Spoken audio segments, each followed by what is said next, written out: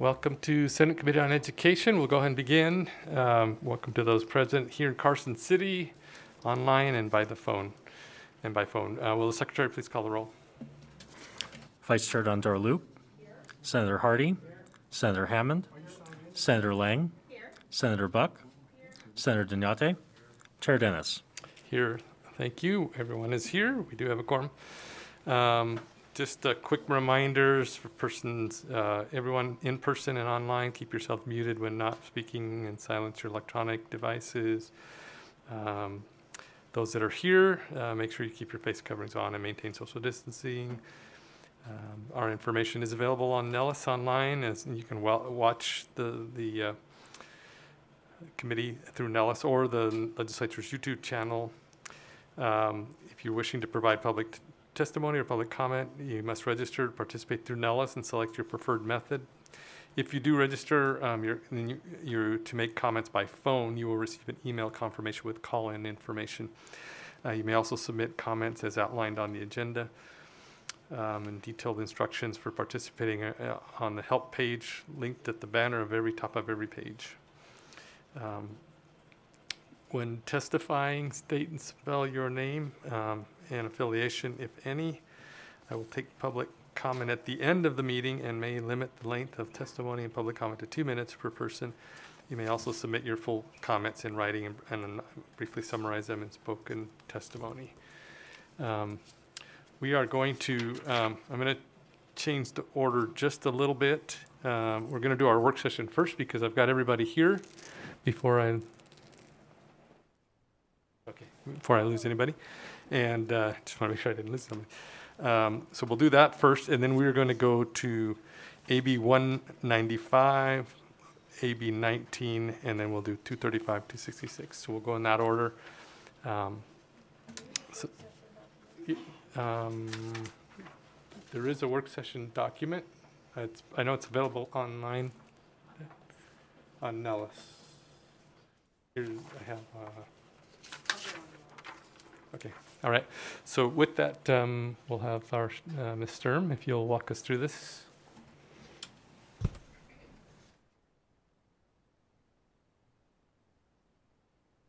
Thank you, Mr. Chair. Jen Sturm, Committee Policy Analyst. Our bill up on work session today is Senate Concurrent Resolution number 9, which was presented by Assemblywoman Peters on April 21st, 2021.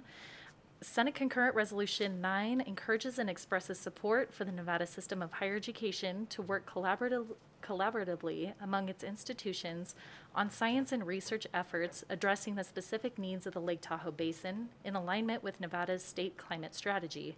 The resolution also recommends that the NSHE enhance coordination efforts with various state and federal agencies to align its science and research efforts with the policy goals, including the state climate strategy that are established by the Tahoe Bi-State Executive Committee, the Tahoe Science Advisory Council, and other relevant agencies and stakeholders in the basin. Mr. Chair. Questions? It's pretty simple bill. The concept, I think we got it. I don't think we even had a lot of questions when we heard it. So if we have no questions, I will take a motion. So moved. We have a motion from Senator Hardy. Second. And I think I had Senator Lang beat you to it for a second. Any further discussion on the motion? And it's a do pass, right? There's no amendment. So yes, so the motion is do pass. We have a motion and a second. No further discussion. All in favor say aye. Aye. Any opposed say nay. Okay, motion carries. All right, so now we will go and I will open the hearing on Assembly Bill 195. And we have Assemblywoman Torres here with us. Welcome to the Committee on Education here in Senate. Good to have you here. Thank you, Chair Dennis, and committee for your time this afternoon. I know that I usually speak extremely slowly, so I'll try to make sure that I quicken it up for everybody. For the record, I'm Assemblywoman Selena Torres, and I proudly represent Assembly District 3. And this afternoon, I will be presenting on AB 195, which creates the English Language Learner Bill of Rights. Before I begin, I will provide a brief roadmap of today's presentation. First, I'm going to start by providing some background information on this legislation, defining some key terms, and second, I will walk through the committee through this bill. Throughout today's presentation, I will be referring to the legislation and as it's modified by the conceptual amendment that has already been posted on Nellis, and hopefully the committee has had time to review, although it's pretty brief, so if you haven't, I will walk you through that today as well. Throughout this presentation, I will be using several different acronyms that apply to this legislation, and I'm going to do my best to explain each of those terms as we work through the legislation. As an educator, sometimes I get lost in that lingo, so I'll try to make sure that I break it down as much as possible. I'll be referring to EL or ELL students, and that's an acronym that refers to English language learners. ELL students are students that are learning English. ELL students in Nevada speak many languages: Spanish, Tagalog, Chinese, French, etc. ELL students can thrive when they are given the appropriate supports, and this legislation is intended to help instructional leaders and policymakers alike make informed policy decisions while simultaneously implementing the mechanisms to inform ELL students and their parents and guardians about their rights. Based on the concerns raised throughout this session about this piece of legislation, I just want to be abundantly clear that this legislation does not give ELL students additional rights. Rather, this legislation enumerates the rights that ELL students and their families presently have. ELL students make up 14.1% of the student population and consistently lag behind in proficiency tests. Nonetheless, there is little data aggregated about their performance. This data is necessary for instructional leaders and policymakers alike to implement modifications to their curriculum. Next, I will walk through the sections of the bill. Chair Dennis, I did submit, once again, I submitted an amendment to this bill and will be referring to that amendment throughout this hearing. So first, in Section 2, subsection 1 and 2, it requires that the Board of Trustees determine the number of students that are immigrants, refugees, long-term English learners, and English learners. Additionally, this bill requires that the district aggregate the data for EL students who are in career tech programs, magnet schools, AP courses, IB courses, dual credit, and extracurricular programs to the extent that it's possible. We know with some of our extracurricular programs that data might not be tracked right now, and so we don't want to put an additional requirement that data is tracked that doesn't exist. The amendment to this section also clarifies that the data for ELL students will be captured by this bill. Section 2, subsection 3 requires that the Board of Trustees of each school district determine the number of teachers employed that have an endorsement in bilingual education and teaching English as a second language, and that this information is to be able to be disaggregated by grade level. This will help not just school leaders and instructional leaders make the decisions regarding the educators that they have in their school, but furthermore, this will help policymakers see where we have large gaps in service to our English language learners.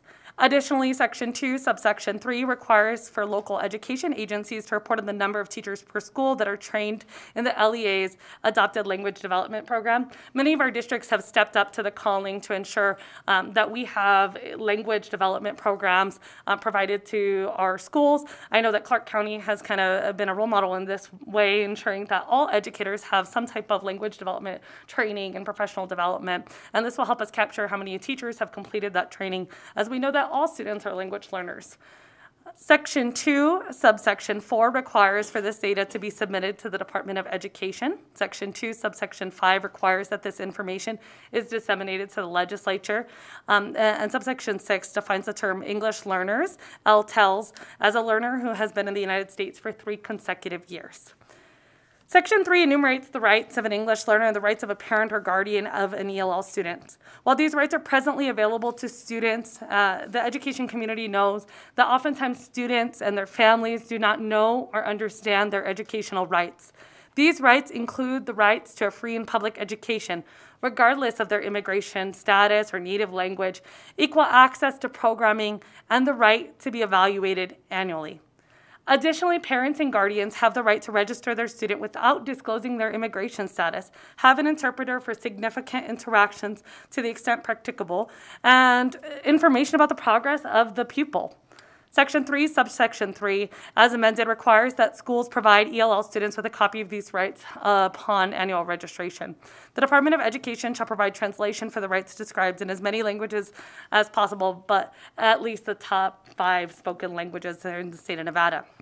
The committee will note that the amendment clarifies that schools are not required to meet annually with parents for the sole purpose of discussing student language achievement, but clarifies that schools shall meet with parents at the request of parents, which is already a right that our parents and families have, but it ensures that our families know that they can sit down and ask to meet with an educator to discuss their students' language development in their classroom.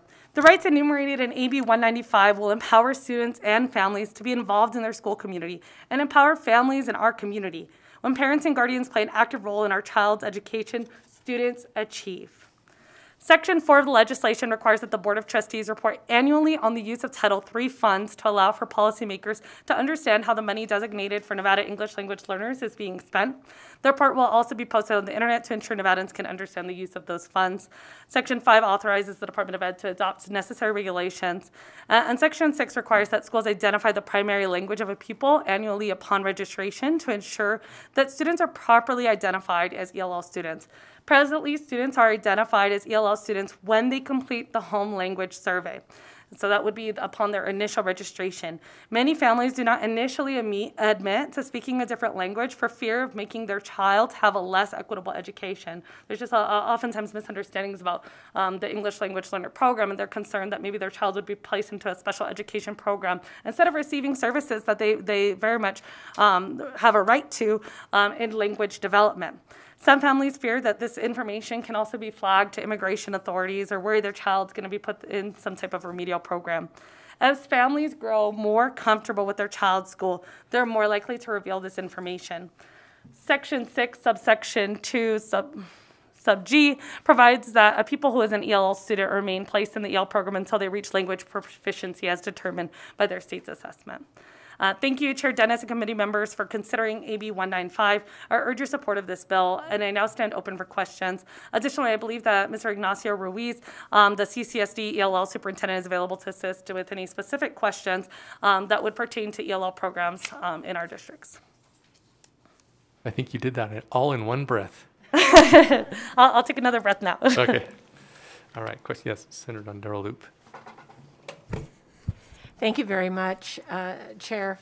A couple things. In Section 2, subsection 6, where you're talking about long-term English learners who have lived in the United States for at least 6 consecutive years. So my question is a question and also a comment is that, so what if I'm here a couple years and my family goes back to my homeland for, I don't know, take care of grandma, we've lost our jobs, whatever, and I come back. That consecutive isn't consecutive, but I still need that assistance. What happens there? Thank you for the question, Senator Torres. For the record, through the chair to Senator Dondero Loop.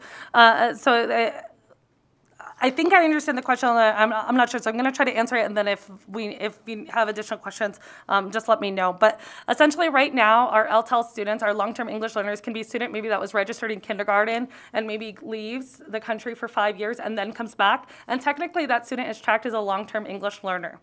And so this is trying to clarify that, though, so that those students are not long-term English learners. They're really new. They're really newcomers, right? And we need to make sure that we provide them with the support. And schools are kind of evaluated, too, by how many LTELs they have.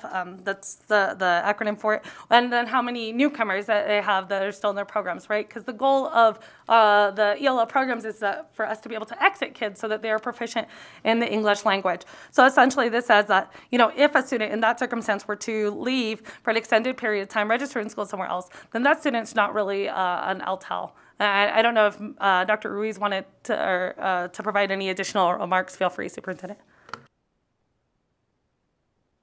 Good afternoon, everyone. Thank you, Assemblywoman Torres, Chair and committee members, and Assemblywoman Dondero Loop. Great question. We definitely take that into consideration. Don't forget to identify yourself, we really look Dr. at Ruiz. how many years the students have been here. Can you hear me? Don't forget to identify yourself before you speak. Just put your name on the record, is it? For the record, Ignacio Reese, Assistant Superintendent, ELL Division, Clark County School District. As I was saying, we do take into consideration the time those students were here.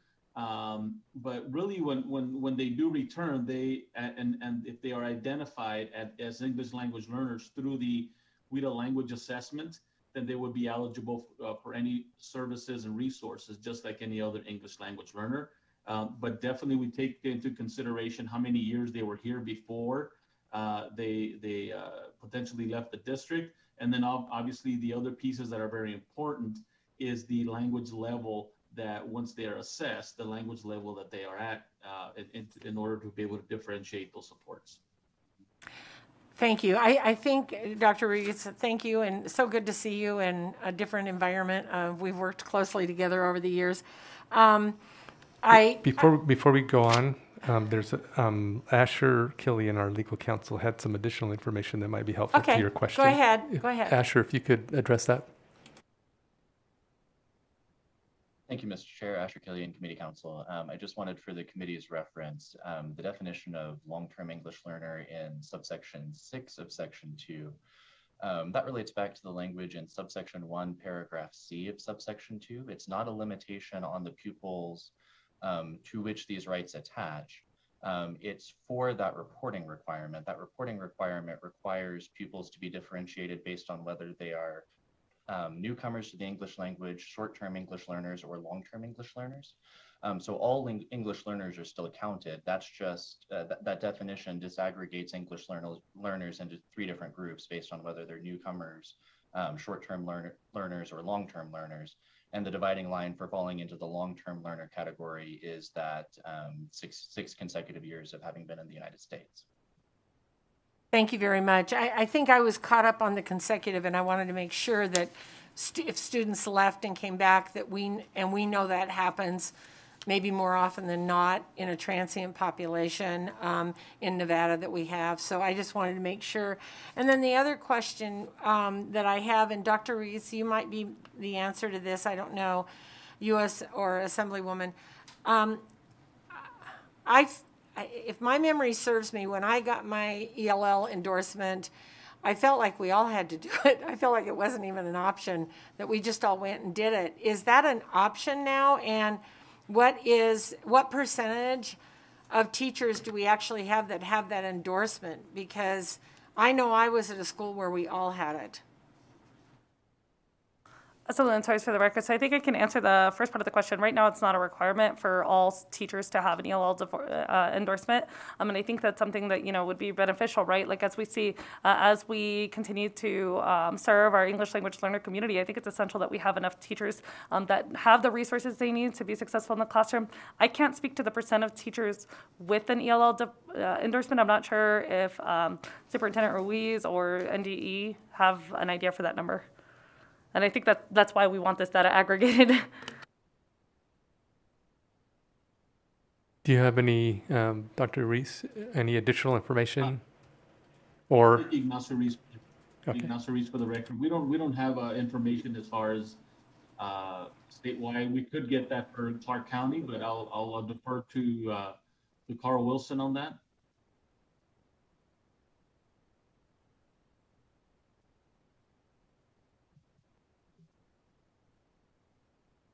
This is Dr. Jonathan Moore for the record. The department will certainly look into that number and provide that for the committee.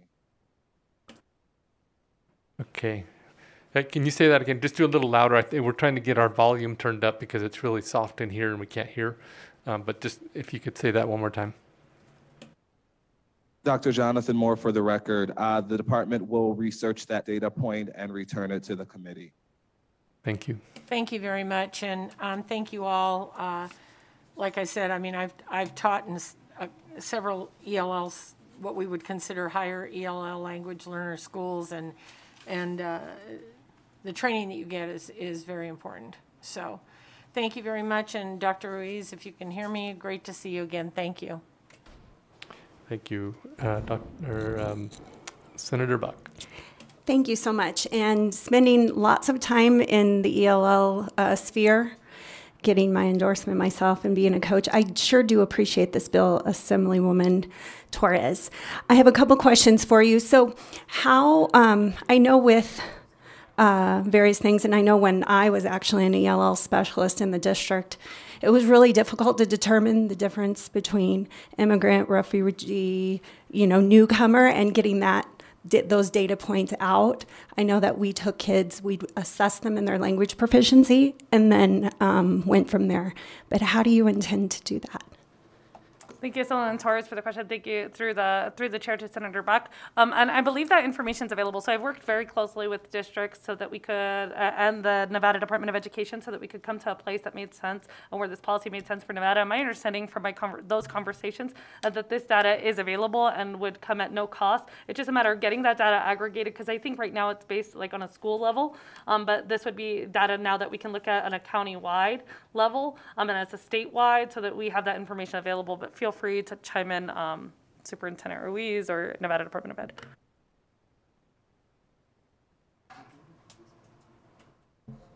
Ignacio Ruiz for the record.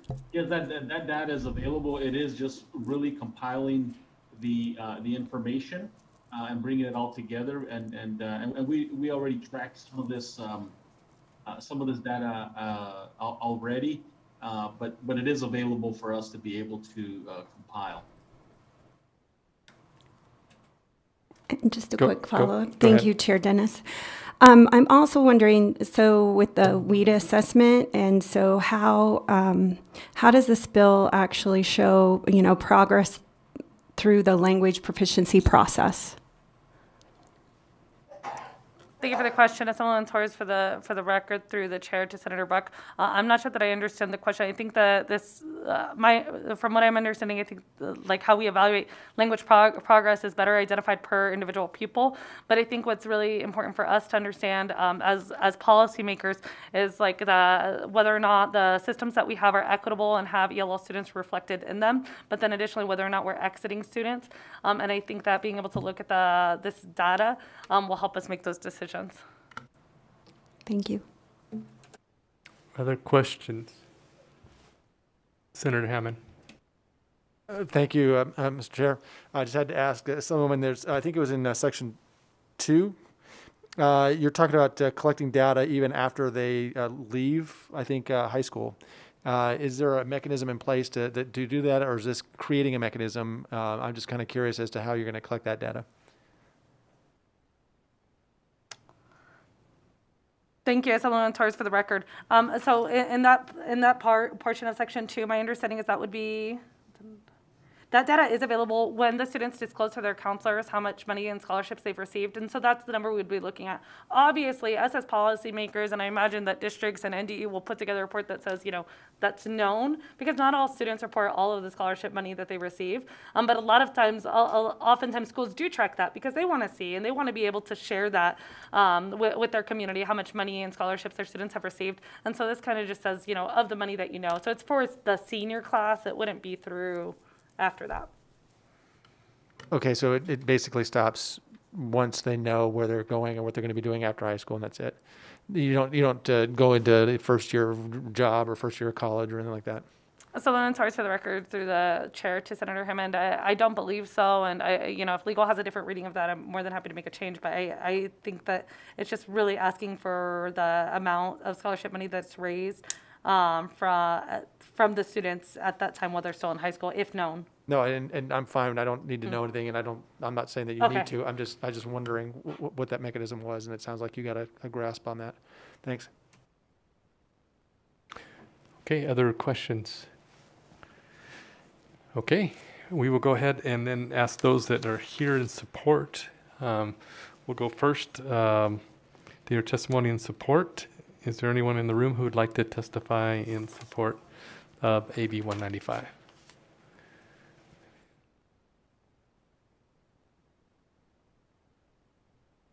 Perfect. We have 2 seats, so if you can both come up. There we go. Go ahead. Anthony Ruiz, ANTHONY-RUIZ, representing Nevada State College. Chair Dennis, Vice Chair Dondera Loop. First of all, it's so good to be with you here in person. Members of the Senate Education Committee, Nevada State College is in full support of AB 195.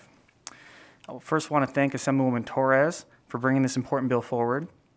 We certainly support this bill, which aims to better meet the needs of English language learners in this state. We remain committed to expanding the teacher pipeline with qualified bilingual educators and look forward to working with the school board on the bill's tracking data and transparency measures. This bill is greatly needed in our state to ensure equitable practices, and we urge members to support this legislation. Thank you. Thank you very much. Go ahead. Mr. Chair, Chris Daly, Nevada State Education Association, the voice of Nevada educators for over 120 years. NSCA supports AB 195 to establish rights for English learners and their families to ensure they have access to high-quality education. Educators who are bilingual or English as second language certified advocate for their students and their rights. Research on language learners has proven it can take between 3 to 5 years to acquire English. NSCA appreciates classification of language learners in this bill. ELL or bilingual educators also spend countless hours trying to find ways to ensure that parents and students know their rights in the education system. Too many times parents are afraid to come to the school to engage in the education process their child is pursuing. AB 195 will ensure English learners and their parents know their rights. Educators also know we are losing fellow educators with the pedagogy and experience to assist students on their journey to learn English. We believe that AB 195 is a strong start to supporting educators teaching the acquisition of English to students. The data collected will help staffing and operation decisions within school districts. It will also help inform school board trustees with the data-driven decision-making process. Thank you. Thank you very much. Go ahead.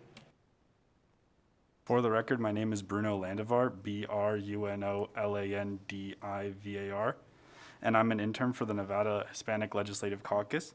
NHLC supports AB 195 to ensure that policymakers have the data they need to make decisions about ELL education. Furthermore, it is critical that parents and teachers understand their students' needs. Thank you for your time. Thank you very much. Go ahead whenever you're ready. Thank you, Chair Dennis and members of the Education Committee. My name is Benjamin Challinor, B-E-N-J-A-M-I-N-C-H-A-L-L-I-N-O-R. On behalf of Faith in Action Nevada, a multi-faith organization that organizes and advocates for social, racial, and economic justice and an inclusive democracy both in Southern and Northern Nevada, we are here in support of 195. I'd like to thank Assemblywoman Torres for bringing this important bill. I would like to start with a personal story. As my family, we were a mixed status household until I was in the 4th grade.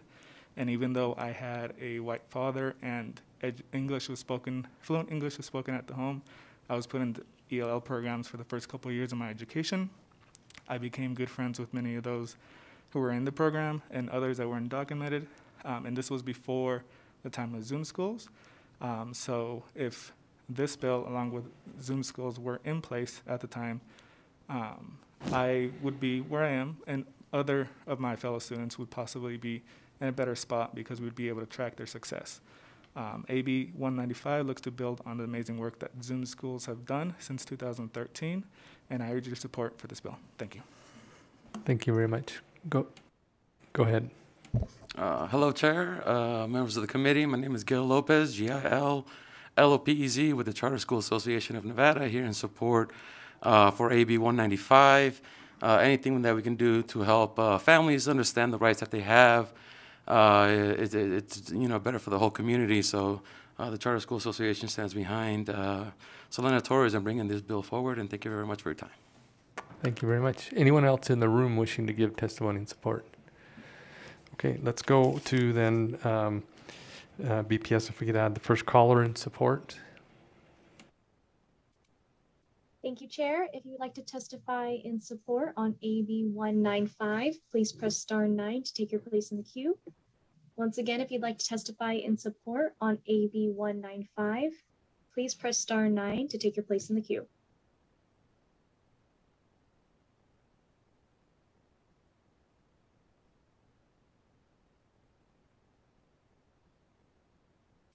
Caller with the last 3 digits, 987, please slowly state and spell your name for the record. You have 2 minutes and you may begin. Good afternoon, Senator Dennis and committee members. Marie Nisus, M-A-R-I-E-N-E-I-S-E-S-S, President of the Clark County Education Association. CCA is testifying in support of Assembly Bill 195. We thank Assemblywoman Torres for bringing this bill forward. This bill is very timely as we transition from the Nevada plan to the pupil-centered funding plan. Instead of designated Zoom and Victory schools, we will have schools that provide Zoom and Victory services for their EL and at-risk students by utilizing the EL and at-risk weights. However, as we proceed with this PCFP and the designation of the state's COVID-19 pandemic relief funds, we know that we must up our data collection game. Currently, we do not collect the amount of data we need to best guide our strategic investment in EL students to ensure that they have the opportunities connected to outcomes like high school graduation. At first, this data will probably not be as attractive as we want it to be. We know that the pandemic has exacerbated many issues related to the historic underfunding of our education delivery system. However, with good data, we can understand the correlation between licensed educators, EL students, and EL services. Lastly, CCA is in support of an EL Bill of Rights. CCA would be remiss if we ignore that this data will only show improvement if we invest in our students and invest in PCFP. CCEA understands that to pass new revenue to fund the pupil-centered funding plan, we need a bipartisan effort led by the governor. Any decision short of passing new revenue this session communicates that being ranked at the bottom of the nation in academic achievement is acceptable. However, with this bill, we will no longer be able to ignore the relationship between our students' achievement and EL services. As a classroom teacher, I taught only at Title I schools, and I know firsthand the needs of our EL and at-risk students. All children deserve a quality education that ensures their academic success and prepares them for the future. We need you, as legislators, to make the choice and lead our revenue to ensure that we put our money where our mouths are. Thank you to Assemblywoman Torres for being a leader and providing evidence to back up the much-needed investment in K-12 pertaining to EL students. Thank you. Thank you very much. Can we go to the next caller? Caller with the last 3 digits, 800. Please slowly state and spell your name for the record. You have 2 minutes and you may begin. Thank you, Chair and committee members. My name is Amy Koo, AMYKOO, and I'm the Deputy Political Director of One API in Nevada. Thank you to Assemblywoman Selena Torres for this important bill enumerating the rights of limited English households in education. There are 300,000 limited English proficient Nevadans who lack resources to help translate documents or critical information. Approximately 17% of Nevada's K-12 students are designated as English learners. Asian American Pacific Islanders are the fastest growing population here in the state, growing 150% in the last 10 years. And more than 12,000 Asian households are limited English proficient. As a young student, I was part of an Asian household with limited English proficiency, and I remember how little support I received from my school. I was reading above my grade level, but I didn't receive any additional help when it came to passing out of the ELL program or my transition into other classes. My parents were unfamiliar with ELL programs and didn't know what rights they had to discuss the quality of my education with my teachers and administrators. AB 195 ensures that students are provided a quality public education regardless of their parents' native language by providing written notices in both English and the primary language of their parents or legal guardians. This allows students from limited English households or mixed fluency households like mine to focus on being students, not unofficial translators for their families. Thank you so much. Thank you. Let's go to the next caller. Caller with the last 3 digits, 166. Please slowly state and spell your name for the record. You have 2 minutes and you may begin. Good afternoon, Chairman Dennis and committee members. For the record, my name is Mary Janet Ramos, MaryJanet and I'm here on behalf of the Culinary Union. The Culinary Union supports AB 185 because it is an important step towards improving outcomes for English language learners and protecting the rights of students and parents. As the largest organization of immigrants, Black, API, Latinx workers, the Culinary Union represents 600,000 working families in Nevada. Culinary Union members come from 178 different countries and speak more than 40 different languages. AB 195 would ensure that our schools are meeting the needs of all students. As the largest organization of parents in Nevada, the Culinary Union believes that having a robust English language learners program is critical to the future of our state and a necessary component of a just education system. The Culinary Union urges the Nevada Legislature to support and pass AB 195. Thank you. Thank you. Let's go to the next caller.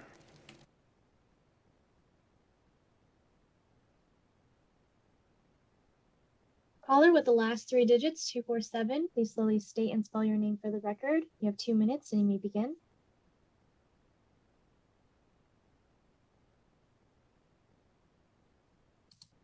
Once again, caller with the last 3 digits, 247. Please slowly state and spell your name for the record. You have 2 minutes and you may begin. Please press *6 if you are having a hard time unmuting. Good afternoon. For the record, my name is Erika Castro, ERIKACASTRO, Organizing Director with the Progressive Leadership Alliance of Nevada. I want to echo many of the sentiments expressed before me and share how critical it is to move this bill forward. As a product of CCSD and former ELL student, I know firsthand how important this program is for the success of children and youth whose first language was not English. I vividly remember my kindergarten teacher not speaking any Spanish while I spoke no English, and how hard that was for me to integrate into the classroom. It was through the additional support of the ELL program that I was able to get on track, become proficient in English, and eventually be able to test out of the program. 2 years ago, CCSD halted the implementation of the ELL master plan, which would have trained all teachers in ELL strategies. AB 195 will ensure that our school systems is not leaving children behind. This is especially important because we know that this has been communities of color who have been disproportionately impacted by low funding of our educational system. We urge you to support AB 195 to make sure that kids like myself have the opportunity to flourish as bilingual learners. Thank you for your time. Thank you. Let's go to the next caller.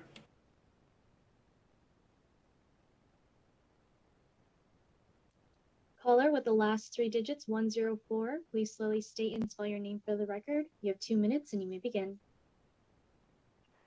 Good afternoon, Chair and members of the committee. My name is Maria Teresa Lieberman Barraga. That is MARIA-TERESA-LIEBERMANN-PARRAGA. And I'm here representing Battleborn Progress. And also myself, I am someone that came to this country with English as my second language and had family who, unfortunately did not speak fluently the language when we got here. And I am very thankful that in another state before we came here, that we had a school district and teachers that had what we are trying to implement here in Nevada. And because of that, when I did come here to Nevada, I was able to do really well. And unfortunately, I had a lot of classmates and friends that, would have been significantly helped by having the same sort of rights and equity in their education. And that's what we need, because there's still a lot of students, as you have heard throughout the testimony, that will be greatly benefited with this. So encourage you to please support this bill, because it will really help out our students that don't speak English as a first language. Thank you very much. Thank you. Let's go to the next caller.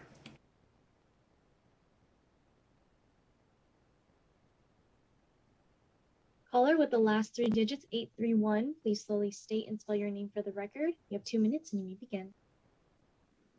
Good afternoon. My name is Cecia Alvarado, CECIA-ALVARADO, and I'm the Nevada State Director for Mi Familia Vota. I just want to say ditto to all the testimony and support. And I want to add that this bill would not only support our students, but also the parents. This bill does not create new rights. This bill just addresses the rights that our families and children have. So we are in full support of this piece of legislation, and we thank Assemblywoman Torres for sponsoring AB 195. Thank you. Thank you. Let's go to the next caller. If you have recently joined the call and would like to testify in support on AB 195, please press *9 to take your place in the queue.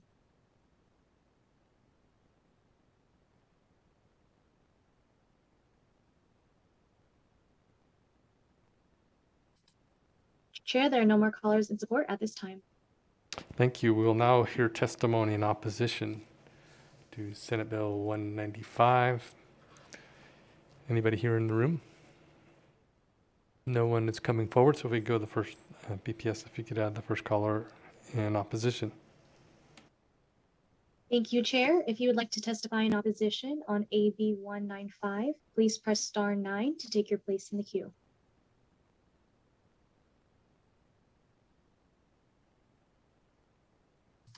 Caller with the last three digits, 105. Please slowly state and spell your name for the record. You have 2 minutes and you may begin. Good afternoon, Chairman and Committee. My name is Lynn Chapman, Lynnchapman, and I'm the State Vice President of Nevada Families for Freedom. We oppose AB 195. Federal law mandates that all states educate all children. What issues in this bill are already covered in federal law that our state is already following? There is an unfunded mandate in this bill. The Education Commission of the States did a state profile on Nevada in 2014.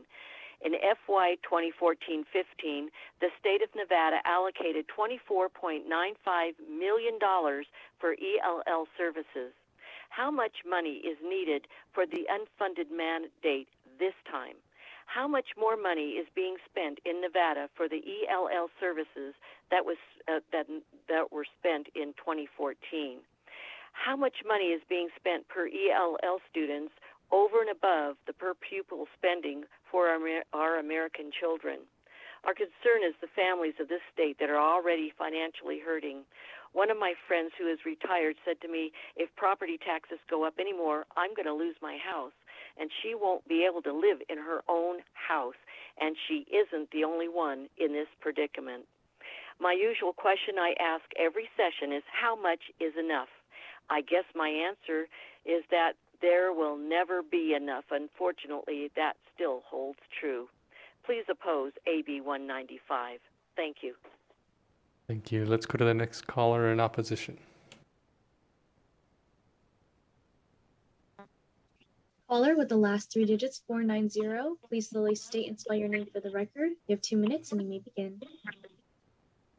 Cyrus Hojjati, Cyrus Hojjaty. I am totally in favor of people learning English. We have to learn the language that everybody has to know. Many of my families are still working on them. But again, the question is, what the Assemblywoman doesn't tell you is, first of all, why we have a very high disproportionate number of the population in our state that don't know English, and what are the benefits of having a population like that into our state? According to the Pew Research Center, and one of the reasons why we have such a high population is that we have a highest rate of unlawful immigrants in our state.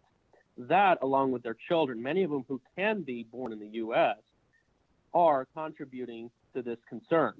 And certainly, my concern is that it is going to incentivize more of this type of behavior. And the current border crisis is certainly not healthy.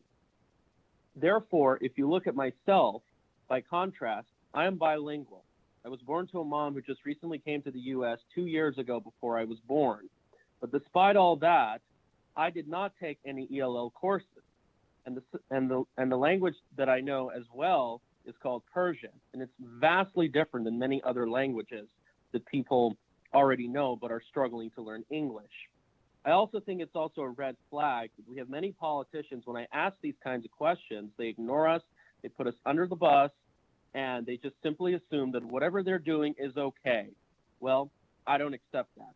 We have the right to know why we have these kinds of populations in our state. We already have federal law that mandates that everybody has to be educated in these public schools, regardless of their situation. And I don't understand why we need additional funding. And more importantly, how is this going to benefit the average Nevadan? So therefore, unless these questions are answered, I am not in support of this bill, and I urge you to vote no. Thank you so much. Thank you. Let's go to the next caller. Once again, if you'd like to testify in opposition on AB 195, please press star 9 to take your place in the queue.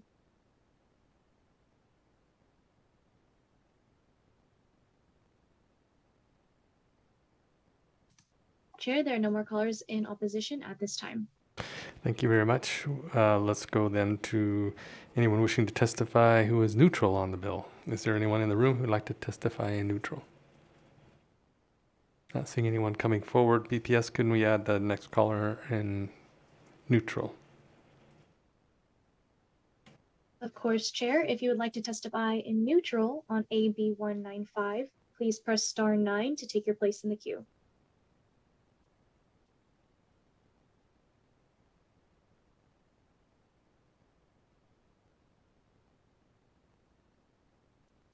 Caller with the last 3 digits, 411, please slowly state and spell your name for the record. You have 2 minutes and you may begin. Thank you, Chair Dennis. For the record, this is Lindsay Anderson, LINDSAYANDERSON, on behalf of the Washoe County School District. For testifying in neutral today on Assembly Bill 195, I'd like to thank the sponsor of the bill for working with us extensively, as she mentioned during the hearing, to address some of the initial concerns. We're certainly in support of the conceptual amendment and her explanation of the bill during the hearing. Thank you, Mr. Chair. Thank you. Let's go to the next caller in neutral. Chair, there are no more callers in neutral at this time. Okay, thank you. With that, we will come back. Any closing comments?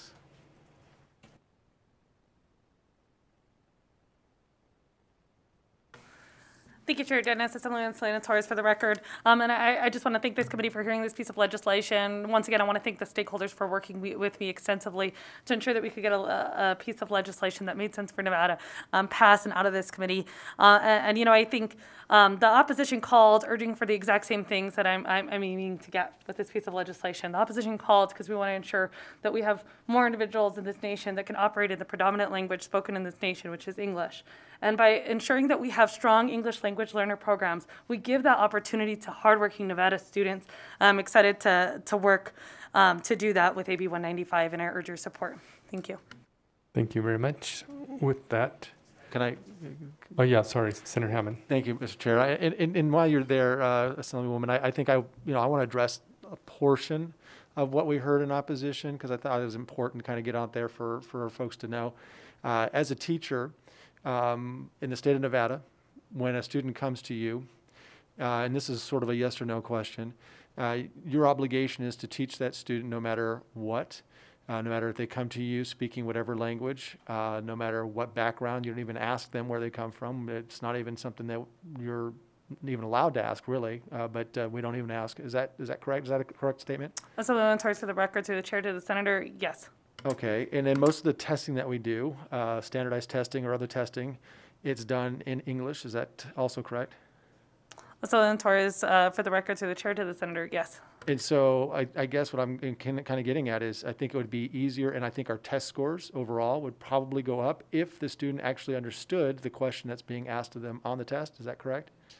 100% correct, through the chair to the senator.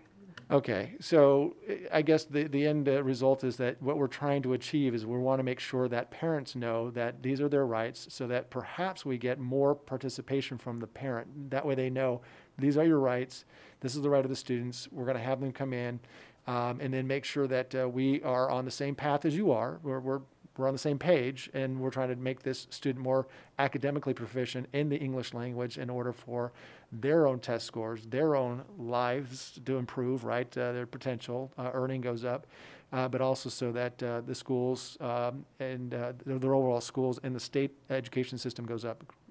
Correct statement? Thank Fair you. statement? Assemblywoman Torres, through the chair to the senator. Yeah, 100%. I think if we're able to increase parent engagement, no matter what the parent's native language or the student's native language, we're able to have a better education system as a whole. And I do think that AB 195 does exactly that. All right, that's all I have. Thank you. Thank you. And just a last comment, because that just reminded me, not only does this make it better for the student because they can learn more, but it makes it better for the teacher because the teacher can then, have the tools and be able to really help that child. So, Torres, for the record, if I could just add on to that too. I mean, as an educator, I'm always trying to get in touch with parents and get them engaged in the classroom because I know that when my parents and my families are engaged, my students are more likely to achieve. And so I really believe that this piece of legislation helps reinforce some of the other policy that we've done to ensure family engagement in schools. And this piece of legislation does exactly that. Thank you. With that, we'll go ahead and close the hearing on AB 195. And we are going to go to AB 19.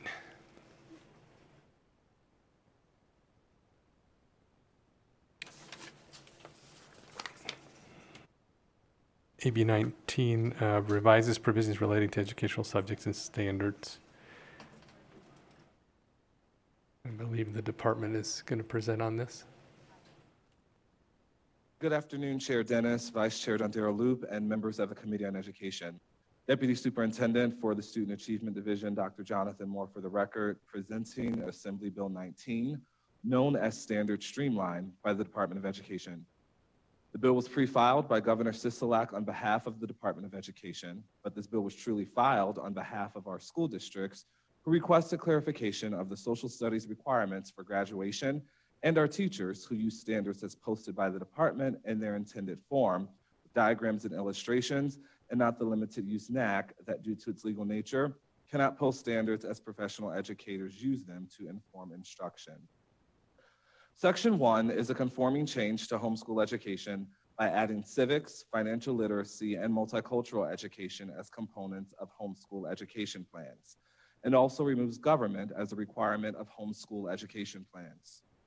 Section 1 makes a conforming change in statute so that the changes made to the social studies standards by the Nevada Legislature during the 2015 and 2017 sessions respectively to multicultural education and financial literacy are captured in the core social studies requirements for high school. The state, through standards, determines what students should know and be able to do. The how or method of instruction is always left to the local entity, including the instructional materials. In the case of Section 1, the family's parents or community in charge of homeschooling the student. Section 2 makes a similar change by updating the core academic subject of social studies to include civics, financial literacy, and multicultural education, and removes government. Section 3 makes a conforming change to academic standards adopted by the State Board of Education. Sections 4 and 5 exempt academic standards from being included in NAC and repeals existing NAC. I'd like to note for the record that academic standards will still receive oversight and accountability from their adoption with the State Board of Education. Thank you, and we're available for any questions you may have regarding AB 19 at this time. Okay, do we have any questions? I don't see any questions. I will mention that I submitted an amendment, which is on Nellis on behalf of our committee, that removes the section on homeschoolers based on having listened to the discussion in the assembly and also the discussion that we've had here in our committee to be consistent with what we've done on other bills. That's why I submitted that. So that amendment removes section, I believe, just all it does is remove section 1. Is that correct, Mr. Killian? That's correct, Mr. Chair. Lockup, that is on Nellis for this committee, number 3341, just remove section 1 from the bill. Thank you. And then while I have you, that still does not remove the requirement that the homeschoolers still have to do their plan and all of that, correct? Thank you, Mr. Chair, Asher Killian Committee Council. That's correct. All this does is remove the section from the bill that would make a change to that underlying section of NRS 388D050. It does not repeal that section of NRS, so they would still be required to submit the plan. Great, thank you. Any other questions? Okay. All right.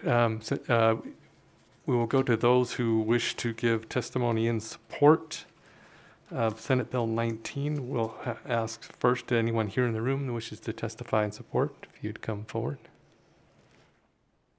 Thank you, Mr. Chair. Chris Daly, Nevada State Education Association. NSCA supports AB 19 and in particular supports the clarification of multicultural education as a part of the social studies requirement for all Nevada students. Research affirms what educators intuitively know: multicultural education, or the study of social, political, economic, and historical perspectives of our nation's diverse racial ethnic groups, helps foster cross-cultural understanding among students of color and white students. Multicultural education aids students in valuing their own cultural identity while appreciating the differences around them. Students who participate in multicultural education are more academically engaged, develop a stronger sense of self-efficacy and personal empowerment, perform better academically, and graduate at higher rates. Thank you. Thank you. Anyone else in the room wishing to give public comment? Okay, let's go to the BPS. If you'd ask first caller in support. Thank you, Chair. If you would like to testify in support on AB 19, please press star 9 to take your place in the queue. Once again, if you'd like to testify in support on AB 19, please press star 9.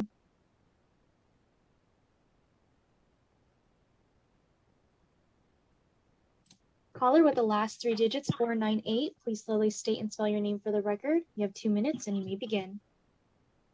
Good afternoon, Chair and members of the committee. My name is Erica Valdrez, ERICAVALDRIZ with the Vegas Chamber. The Chamber is in support of AB 19.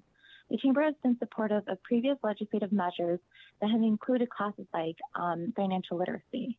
We believe these types of curriculum components are important classes to students. Thank you, Chair and members of the committee, for your time. We urge your support for this bill. Thank you. Let's go to the next caller.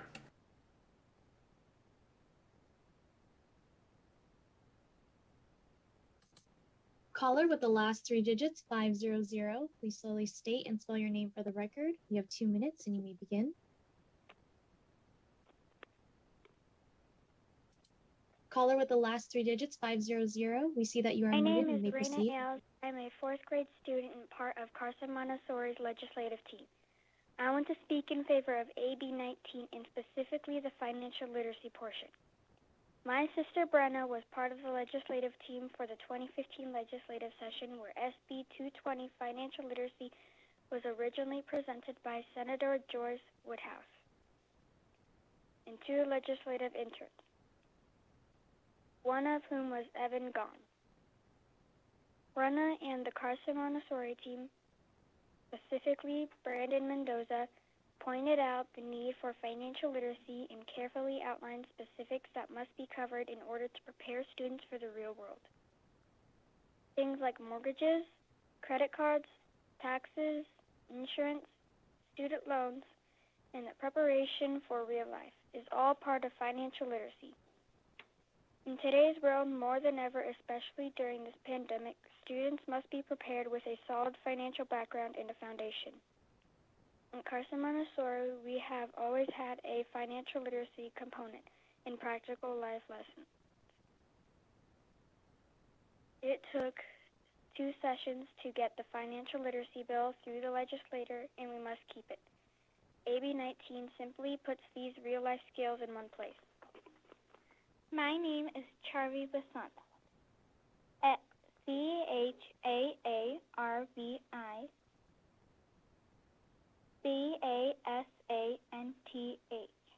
I am in 4th grade and part of Carson Montessori's student legislative team. I'm here from India going to school in America because my dad was hired by the state of Nevada as part of their technology department.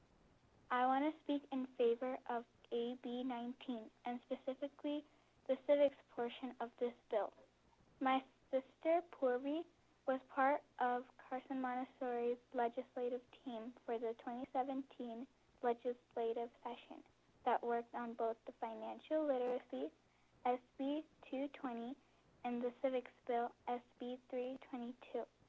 I want to talk about the importance of civics education and specifically the assessment piece that is required to be used. The naturalization test is by far the most logical, efficient assessment. It not only assesses, it teaches.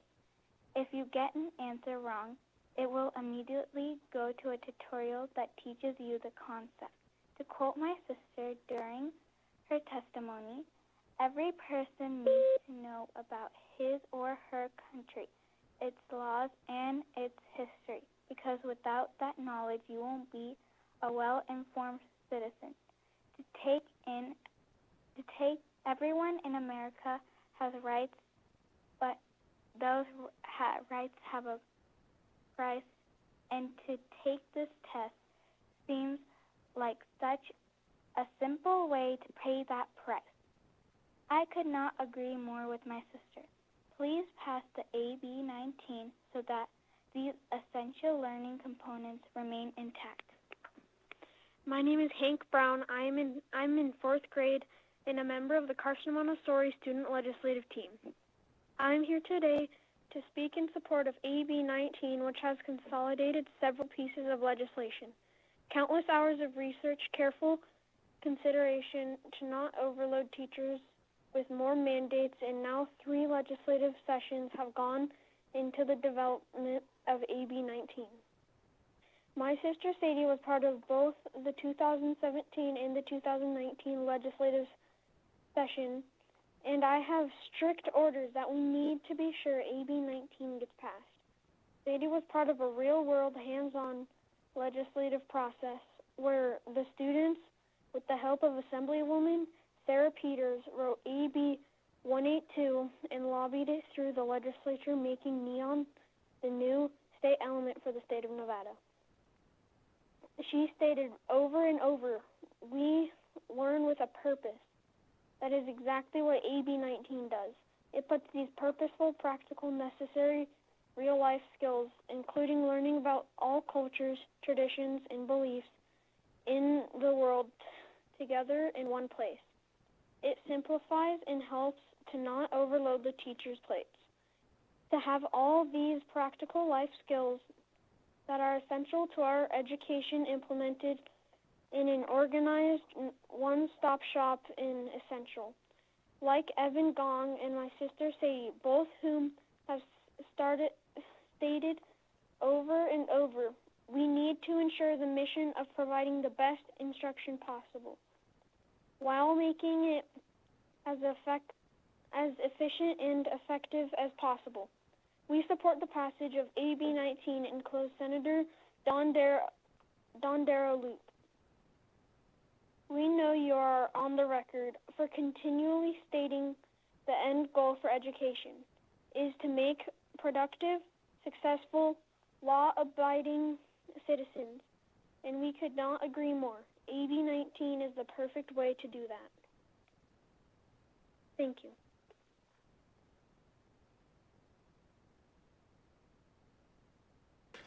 Okay, sounds like they're done. Wonderful testimony, thank you. Let's go to the next caller in support. Caller with the last three digits, 692. Please slowly state and spell your name for the record. You have 2 minutes and you may begin. Good afternoon, Mr. Chair and members of the committee. For the record, my name is Mary Przinski, MaryPierczynski, representing the Nevada Association of School Superintendents. And we are in support of this legislation. This piece of legislation clarifies what's included in the social studies curriculum, and we appreciate the bill being brought forward. Thank you. Thank you. Let's go to the next caller. Caller with the last three digits, 411. Please slowly state and spell your name for the record. You have 2 minutes and you may begin.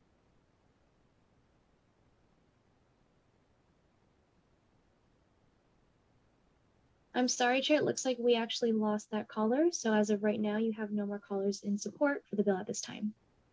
Okay, and if we lost them, if they'll call back, we'll put them back on. Let's go then to those wishing to give testimony in opposition. Anybody here in the room? Okay, if not, BPS, please add the next caller in opposition. Thank you, Chair. If you would like to testify in opposition for AB 19, please press star 9 to take your place in the queue. Once again, if you'd like to testify in opposition for AB 19, please press star 9.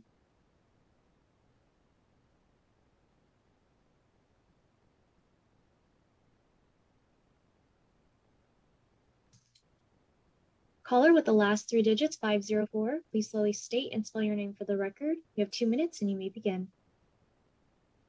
My name is Brittany Sheehan, BRITTANYSHEEHAN.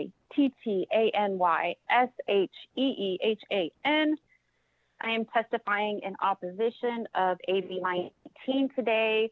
My largest concern on the bill is the impact to homeschooling education. We do not want to go into people's homes and start telling them that they need to teach multicultural studies, which, by the way, seems a little bit vague and not clearly defined. It's being said that this is a clarification of education standards on social studies, but the definition of social studies is history, geography, and political science. It doesn't say anything about multicultural studies. So I disagree that it's a clarification. It's a new and different standard. And I do support the amendment that was supposed to remove homeschooling, but I am in opposition to the entirety of the bill. I'm a little confused on why you would take away government at the homeschool level and then add civics to the other students. I don't think that that's cohesive. I think that sets a different standard in this bill, which I find confusing. So I do hope that you guys will support the amendment to remove homeschoolers because they are widely opposed to changing those standards. Thank you. Let's go to the next caller. Caller with the last three digits, 751. Please slowly state and spell your name for the record. You have 2 minutes and you may begin. Wiz Broussard, W-I-Z, last name R-O-U-Z-A-R-D.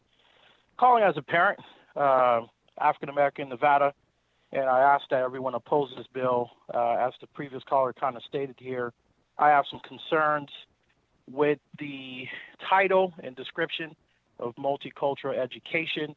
More importantly, this has to do with the authority that the government is asking to impede on the ability for parents like myself who have chose to homeschool my kids for very good reasons to basically undermine our ability to have control over our kids' education by forcing a perspective or a category onto us is just is unprecedented. So I ask that you all oppose this, and I too had concerns to see the word government removed.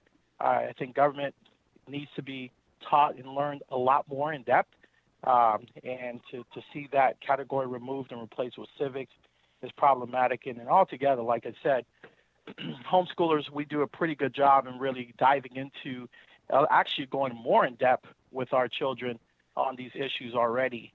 And so for this to be more of a power authority perspective, I see this being abused, and people not feeling that certain families are not teaching what they think their students should be or their kids should be learning is very, very problematic, and it attacks the very core foundation of parenthood. So with that said, I ask everyone to please support the amendment to exempt homeschooling and more importantly, to protect parents in Nevada. Thank you. Thank you. Let's go to the next caller. Chair, there are no more callers in opposition at this time. Okay, thank you. Let's go now to those wishing to give testimony in neutral on the bill.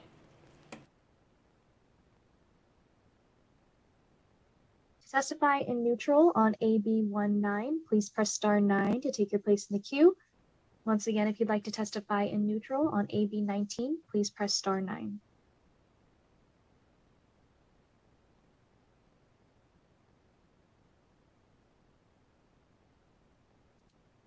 Caller with the last three digits, 170, please slowly state and spell your name for the record. You have 2 minutes and you may begin.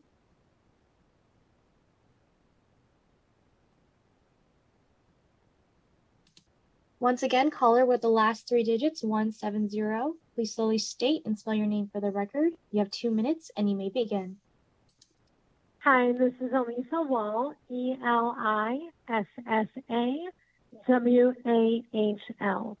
I'm the chair of Nevada Homeschool Network. We're testifying in neutral today, which is a surprise to all of us. We've been in opposition to this bill for a few months, but our board members, our members, and the 1,400 people that wrote into the assembly are very, very, very pleased with Senator Dennis's amendment. We want to publicly thank him for this, for hearing us, for working with us, and we ask that you please, when it comes time to the workshop, accept that amendment that he's introduced. Thank you again for hearing our concerns. I appreciate all your work. Thank you. Let's go to the next caller in neutral. Caller with the last three digits, 090, please slowly state and spell your name for the record. You have 2 minutes and you may begin. Chair Dennis, my name is Erin Phillips, ERINPHILLIPS. I'm the president of Power to Parent. I was actually calling in support earlier and my call dropped, but parents want the right to choose and direct their child's education as they see fit. And we understand that the intent of this bill is to bring conforming language to the statute and align the existing standards. We previously opposed this bill on the language of Section 1 that added the core requirements to homeschool. Homeschool families have taken on the responsibility to direct their child's education outside the traditional school setting. These families really value their autonomy, and they're not amenable to any addition of any unnecessary burden to their educational plans. We want to thank Chair Dennis, thank you so much for introducing this amendment that would allow homeschool families to maintain their autonomy. And with the addition of this amendment, Power to Parent will gladly support AB 19. Thank you so much. Thank you. Let's go to the next caller.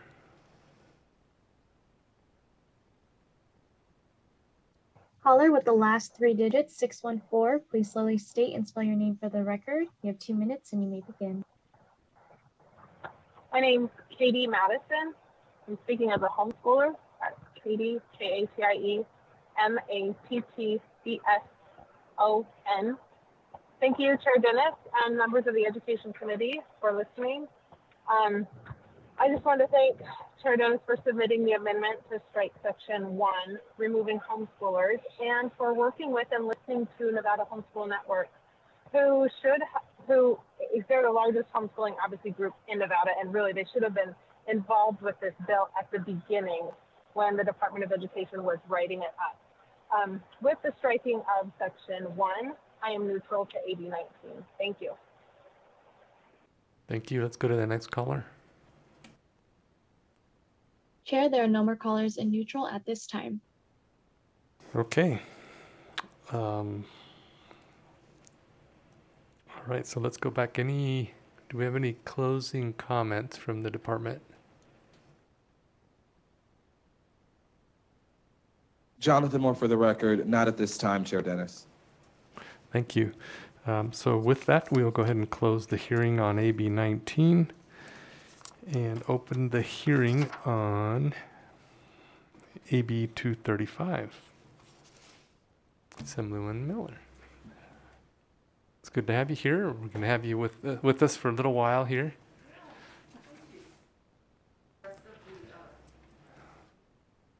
Right. So whenever you're ready, go ahead.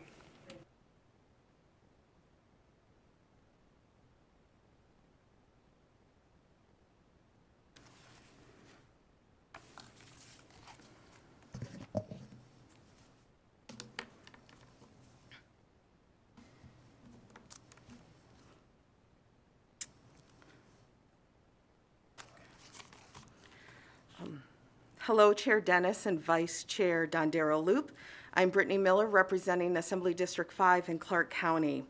And I'm here today alongside Lieutenant Governor Kate Marshall to present Assembly Bill 235 for your consideration. A little background information. The free application for federal student aid, or FAFSA for short, is a form used by students to apply for college and other post-secondary technical and vocational training. The FAFSA is free to submit and used by the federal government and post-secondary institutions to determine whether a student qualifies for need-based financial aid. Assembly Bill 235 expands the responsibility of school district and charter high schools in providing information and otherwise assisting students and families in filling out the FAFSA.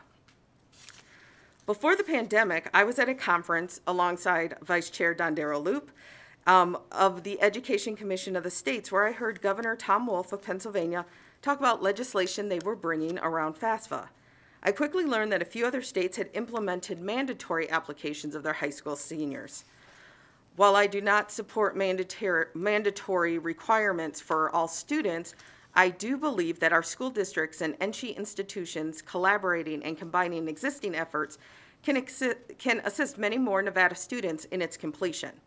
There are currently many activities and efforts occurring, so I don't want to make it sound like there's nothing out there happening, but the strength is in unifying our efforts that will make the real impact for more students and families. In 2018, the National Center for Education Statistics published the results of a study undertaken to figure out why more students were not completing FAFSA. The center found that roughly 65% of students completed the form. Of those who did not complete the form, 33% thought they or their family could afford training or college without it. 32% thought they were ineligible for financial aid. 28% did not want to take on the debt. not understanding that there's also free grants available that you don't have to pay back at all. 23% did not have enough information on how to complete the FAFSA. 15% did not even know that a FAFSA existed, and 9% thought the FAFSA forms were too much work or too time consuming, which is what we often hear about the challenges around completing the application. Again, this process determines and leads to the financial aid that students can receive for their post-secondary education. And in today's world, we know that you need a post-secondary degree or training. Our goal in K through 12 is to get our students to their next step. The website NerdWallet found that Nevada's class of 2018 left behind more than $17 million in unclaimed federal aid. They estimated that 33% of graduates, or 8,200 students, did not fill out the FAFSA that year, and that 4,800 of those students would have been eligible for federal student aid of approximately $3,600 each. Clark County's own Data Insight Partners maintains a FAFSA tracker that shows the percentage of students filling out the FAFSA for each high school in the state. According to their research, FAFSA submissions are down 11% from the same time last year. In order to get our students back on track for college and career training, especially in these unprecedented times, we want to ensure that they're getting all the financial aid for which they qualify. Hence why I requested Assembly Bill 235. I will go briefly through a few major parts of the bill at this point. Section 1 requires that high schools educate 12th grade students and families on the importance of filling out the FAFSA, and of course that it's not just for college. It also requires that in our 2 largest school districts that they hold 2 FAFSA assistance events, while our other 15 smaller districts will hold 1 FAFSA event each year. It also needs to be at the very beginning of October, which is when the federal government recommends that they basically say the early bird gets the worm, that it's more lucrative to apply for. And 3, which is really the essence of this bill, is to coordinate efforts with higher education institutes, including that staff would be present at the high school events to ensure that students and families receive the necessary support, if they choose, in completing the FAFSA. Basically, we're opening the schools where students and families are already familiar and comfortable with, so that they have the opportunity to come in, use the school technology, which is also a barrier if you don't have it at home, and have our higher ed experts there on site readily available to help them with the process. Additionally, districts will report the data to the state's treasurer's office that manages our state scholarship programs. In closing, or I'm sorry, actually I'm not closing. At this time, I would like to turn it over to Lieutenant Governor Kate Marshall. Thank you, and thank you for letting me be a co-presenter with you. It's actually an honor. I also want to thank the members of the committee. I know you have so much work these days to take the time to hear about a simple thing, really, filling out the FAFSA. I appreciate your taking that time. I just wanted to add a personal story. I came from a family that had not attended college.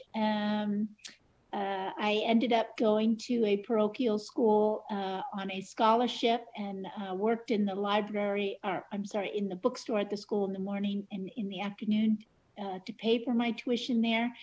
And so the Mother Superior at that school demanded that I take the SAT, otherwise I would get detention, which is the only reason I took the SAT, because I didn't want to get detention.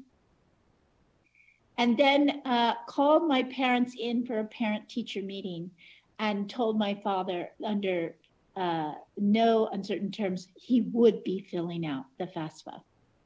My father thought that the important thing in getting a job was to have a job with benefits. He didn't think that college was for anyone in our family. Those were for other people, and wasn't inclined to even know what to do with something called a FAFSA. That act changed my life. I did end up going to college. I remember not even knowing what colleges to put. I just put colleges I had heard of. In other words, I didn't have any sense of what colleges one might go to.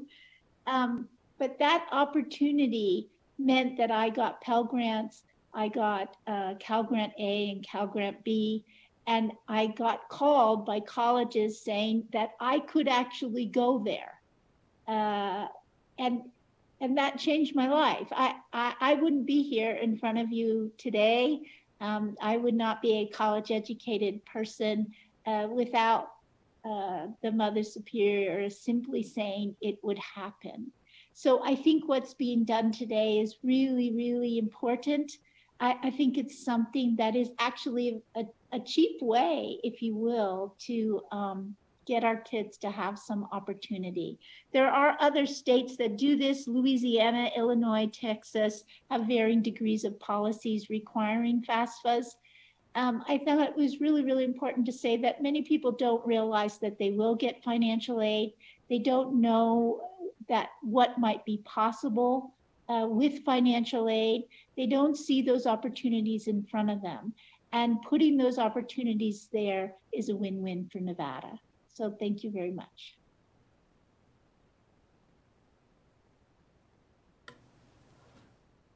With that, Senator Dennis, we're open for questions. All right, thank you. Actually, before I take questions, just wanted to make a comment because I know we've had this discussion. One of the reasons that I brought the Promise Scholarship forward was that one of the big benefits was that you have to fill out the FAFSA in order to do that. And I remember like that first year we did it, it was like, I think it's like 12,000 kids signed up. And our FAFSA, we were leaving millions of dollars, as you already mentioned, on the table. And after that first application, I think our FAFSA applications went up by 9%. So anything that we can do to help, I think is amazing. One of the things that we saw that even though they made many of the kids that actually signed up for the Promise realized that they had enough money with just the FAFSA and didn't need it. And so we kind of tricked them into doing the FAFSA, right? And this is kind of a similar thing, right? It's going to help them understand that, you know, that many of them qualify, even if it's not the full amount, for some amount. So I think this is great to bring this forward so that we can get more of our kids to realize that they can go to college and that there's help out there for them. Other questions? Yeah, Senator Doñate. Thank you so much, Chair Dennis and Assemblywoman Miller. It's always a pleasure to have you here. So earlier today, we had a really good conversation about the rights of ELL students. And, you know, as a first-generation student, I actually attended one of the trainings that my high school did my senior year. And that was the reason why I learned about what the FAFSA application was. I remember dragging my mom after hours because of it. And I think when we talk about racial justice, this is access to higher ed is definitely something that can definitely pave the way for that conversation. So I guess my question to you today is, you know, I was reading the bill yesterday and I didn't think I caught it, but does your bill ensure that these training seminars and documentations are done in other languages for perhaps families that don't speak English but would like to have access to that information? Thank you so much, Senator, for that question. That's a great question. It actually does not guarantee that the supports will be offered in multiple languages, which I know that just thinking of Clark County School District where we speak 79 different languages, it should be. However, I'm in my hopes that that's part of what will happen because it's housed at their individual high schools. So because, again, sometimes we have students where concentrations of languages are at one particular high school or community. And again, with the resources coming in that the colleges are able to bring to the table, it's my hopes that at least some languages would be available in certain support, but no, it does not require that the assistance would be provided in those particular languages. Thank you so much, Chair Dennis. I just have one more thing. You know, I think the other thing that came to my thought, you know, I think your bill does one thing that says, like, for those that aren't seniors, but like between grade 4 to 12, like, let's make sure that parents receive the information to like the Nevada College Kickstart program, which is an excellent example of what we can do before seniors get to that. And I think, you know, I would like to see like I know it's probably too late in the session, but beyond this bill and after the session, I'd love to have a conversation about, how we can have the conversation on college preparedness or scholarships at the junior level before they even get to college, before they even get to seniors, because by the time they're already seniors, deadlines are already happening. We already missed them. Scholarships already due, mixed with college applications. So I know that's the step beyond that, but I hope we can address that at some point. So thank you so much. Absolutely, Senator. I'm happy to do so. I was one of the fortunate students that when I marched into kindergarten, I already knew I was going to college. So I had, that experience and support from home. But just to talk about the Kickstart, the reason why is because I also have the opportunity this session that I'm sitting on Ways and Means. And so I'm sitting there and learning about how much of the Kickstart money isn't utilized. And we know it's often simply because parents just don't know about it, or maybe you're not thinking about what happened when your kids started kindergarten. And so again, to make sure that parents are aware that this is happening and that their responsibility, I believe, is by 4th grade to make some claim or not participate, but acknowledge it. Just again, sometimes knowledge is power, and just getting that information out. Great. Other questions? Don't see any at this point. So we'll go ahead and take some testimony. Okay. Anyone here in the room in support of AB 235, if you'd come forward.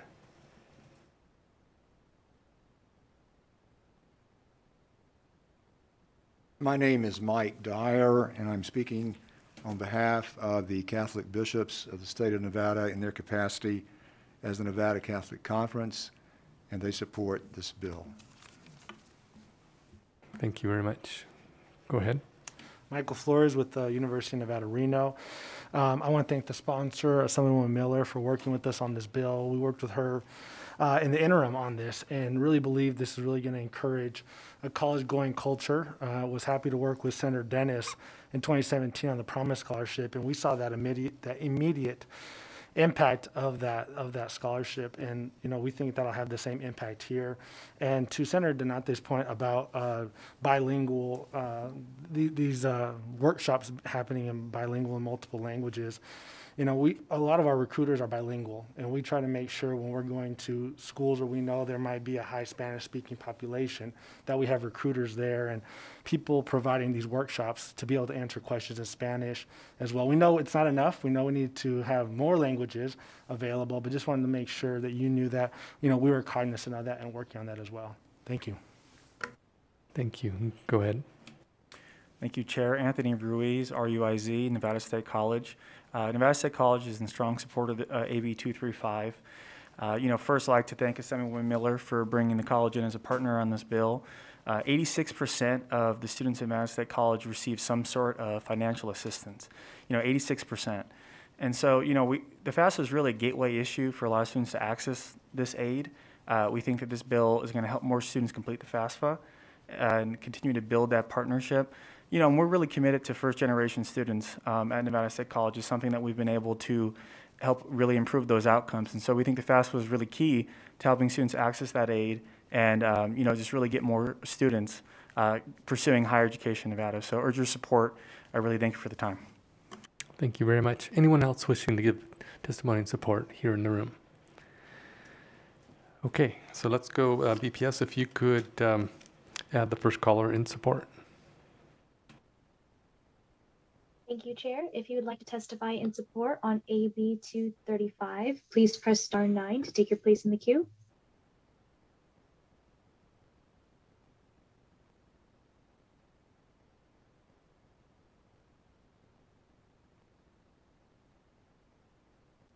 Caller with the last 3 digits, 411, please slowly state and spell your name for the record. You have 2 minutes and you may begin. Thank you, Mr. Chair. For the record, this is Lindsay Anderson, LINDSAYANDERSON, on behalf of the Washoe County School District, testifying in support of Assembly Bill 235. I'd like to thank Assemblywoman Miller for reaching out to us, I think even during the interim, to talk about this concept. Our high schools are excited to support our students. Our guidance counselors at the high school level and our college and career counselors want to support our students. We need the partnership with higher education. And we believe there's more work to do at the federal level to make the FAFSA easier to complete for our families. Right now it's technical and there's work happening nationwide to make it easier to complete. And we promise to continue that work to make sure more of our students are accessing the funds they need for their post-secondary success. But we are in support of this bill. Thank you, Mr. Chair.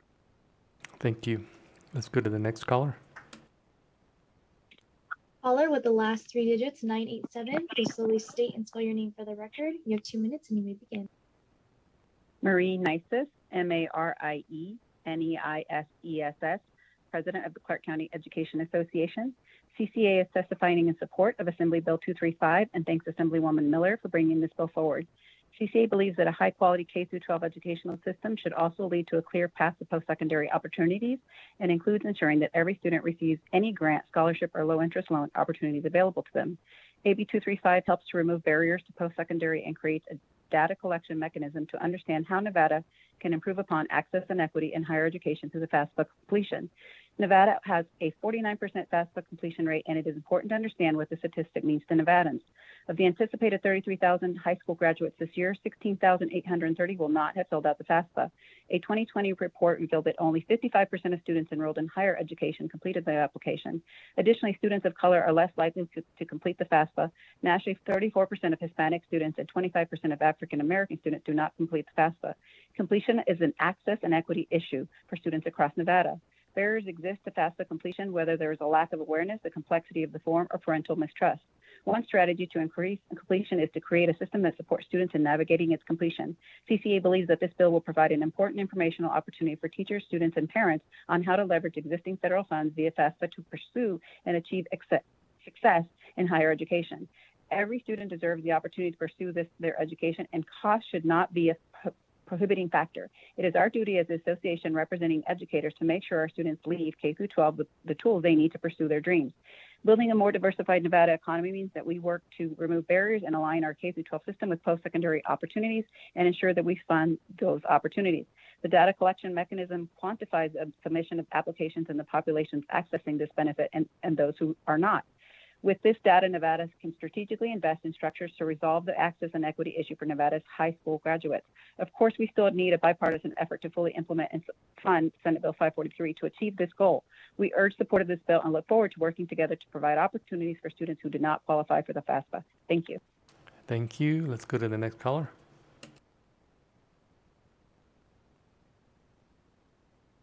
Caller with the last three digits, 520. Please slowly state and spell your name for the record. You have 2 minutes and you may begin. Hi, my name is Rene Cantu, and I am the Executive Director for Jobs for Nevada Graduates. All of you probably know us as JAG. I am here to testify in support of AB 235, sponsored by Assemblywoman Miller, to make sure that students in Nevada have the information and the guidance that they need to complete the free application for federal student aid. I can't emphasize enough the importance of having as many students as possible apply for financial aid here in Nevada. For some families, applying for the FAFSA is automatic, as we've heard. But for many low-income first-generation students of diverse backgrounds, the FAFSA is not known to them. It was like this in my own Latinx family. My dad received his GED from the U.S. Army, and my mom was a dropout in the 11th grade. They had no clue what the FAFSA was. And so that first year when I went to college, I applied late and had to take out a lot of loans. The second year I was able to get access to the Pell Grant, which really helped to reduce my loan burden. So this bill ensures families like mine and many others here in Nevada have the information they need to know that this opportunity exists and that it is for them and their families. At JAG, our own data demonstrates that completing the FAFSA increases college going rates. JAG requires all students who can complete the FAFSA, we require all students to complete the FAFSA as seniors. Our philosophy is that when a student has an acceptance letter in hand, even if it's from a community college that's open enrollment and they've done the FAFSA, they're much more likely to go to college. In fact, our own data bears that out. When we moved to having everyone do the FAFSA and complete a community college application, our college going rate skyrocketed. So we believe strongly that FAFSA completion is strongly correlated to post-secondary enrollment rates. A high school diploma is not enough for students to successfully enter the workforce with some degree of upward mobility. Post-secondary education in its many forms is a must. Even as our students have achieved an almost 98% graduated JAG, it is essential that they continue their education beyond high school in order to find upward mobility. That is why AB 235 is so important. And it ensures that all students have a better chance to enter and succeed in post-secondary education. So on behalf of JAG, this bill, we're in full support of this bill and know that this would help us help more kids access post-secondary. Thank you very much. Thank you. Let's go to the next caller.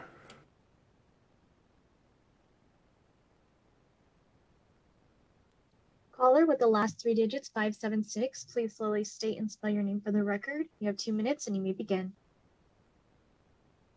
Thank you, Chair and members of the committee, and also Assemblywoman Miller for presenting this bill.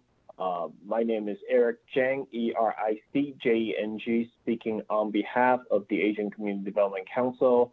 We are here to, this is exactly what we do on our youth development program. Last weekend, 4 days ago on May 1st, we held a successful, our 7th annual college readiness boot camp, which included State Treasurer's Office with our team to talk about both Millennium Scholarship and also FAFSA breakout.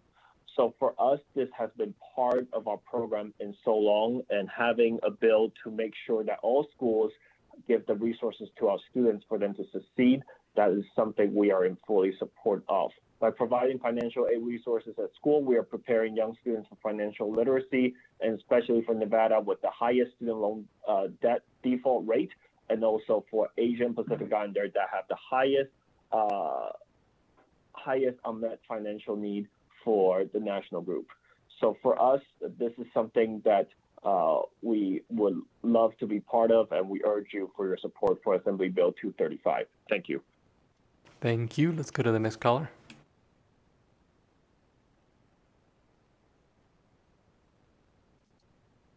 Caller with the last three digits, 080. Please slowly state and spell your name for the record. You have 2 minutes and you may begin. Good afternoon, Chair Dennis and members of the Education Committee. My name is Leonardo Benavides, Leonardo-Benavides, speaking today on behalf of the Clark County School District, and we are in full support of AB 235. We just want to echo the statements made by our colleagues up in Washoe, as well as all our NG institutions. We are in full support as we understand the importance of the FAFSA and the accessibility it gives for our underserved communities to be able to access higher education. And so we would like to thank Assemblywoman Miller for bringing forward this bill and working forward with us to making sure that we're able to address the needs of our students. Thank you very much. Thank you. Let's go to the next caller.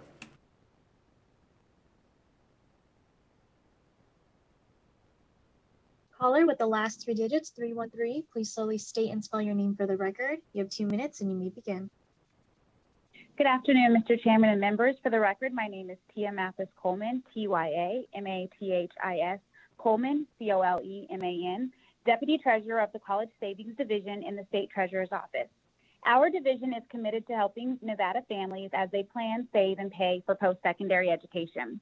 One program administered by our team is the Nevada College Kickstart Program. Since 2013, the State Treasurer's Office has established 529 college savings scholarship accounts for all public school kindergarten children in the state of Nevada. The Nevada College Kickstart Program is a free $50 college savings scholarship account for students. The program uses a portion of the program management fees, not taxpayer dollars, to open an SSGA U-Promise 529 college savings account with an initial deposit of $50 for every public school kindergarten student in Nevada. As of May 2021, more than 275,000 students have been added to the program statewide. We encourage families to call our office or visit navigate.gov to learn how to claim their child's college Kickstart account. We are so glad to see that the information about the Nevada College Kickstart program was amended into this bill. It is our belief that the sooner families start thinking about and planning for their child's higher education, whether that be a trade school, community college, or a four-year institution, the more likely it is that our students will attend. Studies show that the percent of jobs requiring a college degree will jump to 70% by 2030. As Nevada works to diversify the local economy, creating high-level jobs with better pay and benefits will require a more educated workforce to fill those positions. To develop a workforce that can compete in the global economy, it is essential that more Nevadans plan for a higher education. The Nevada College Kickstart program, the FAFSA assistance, and other services offered through our office play an important role in creating this college-going culture. We are planting seeds in the minds of Nevada students and their families that attending and graduating from an institution of higher learning is a global within reach. AB 235 is an excellent opportunity for our office to expand our reach and complement the work that our team is doing statewide. Again, thank you to Assemblywoman Miller for her tireless commitment to supporting our families by providing additional opportunities and access to post-secondary education. Thank you. Thank you. Let's go to the next caller.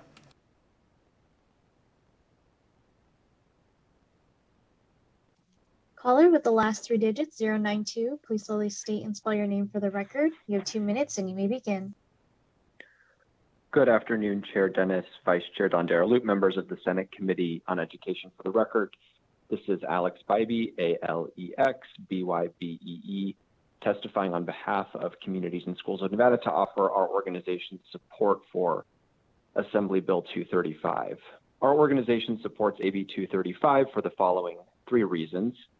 Students who complete the FAFSA enroll in college at a significantly higher rate than students who do not complete the FAFSA.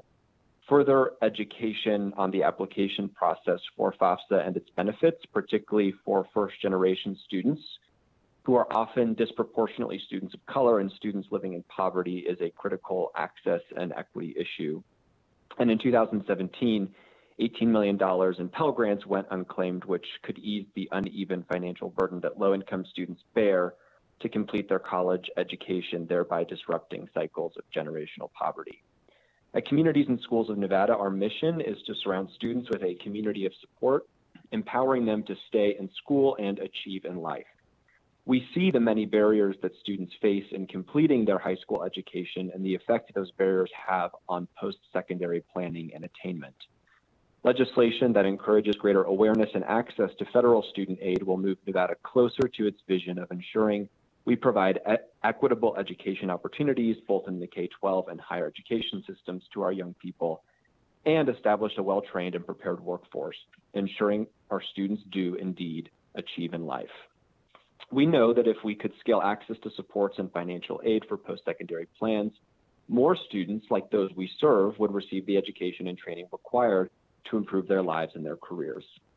Communities and Schools of Nevada and our statewide site coordinator workforce stand ready to partner with school districts and governing boards of charter schools to implement AB 235 and ensure those we serve have greater knowledge about the process for the free application for federal student aid.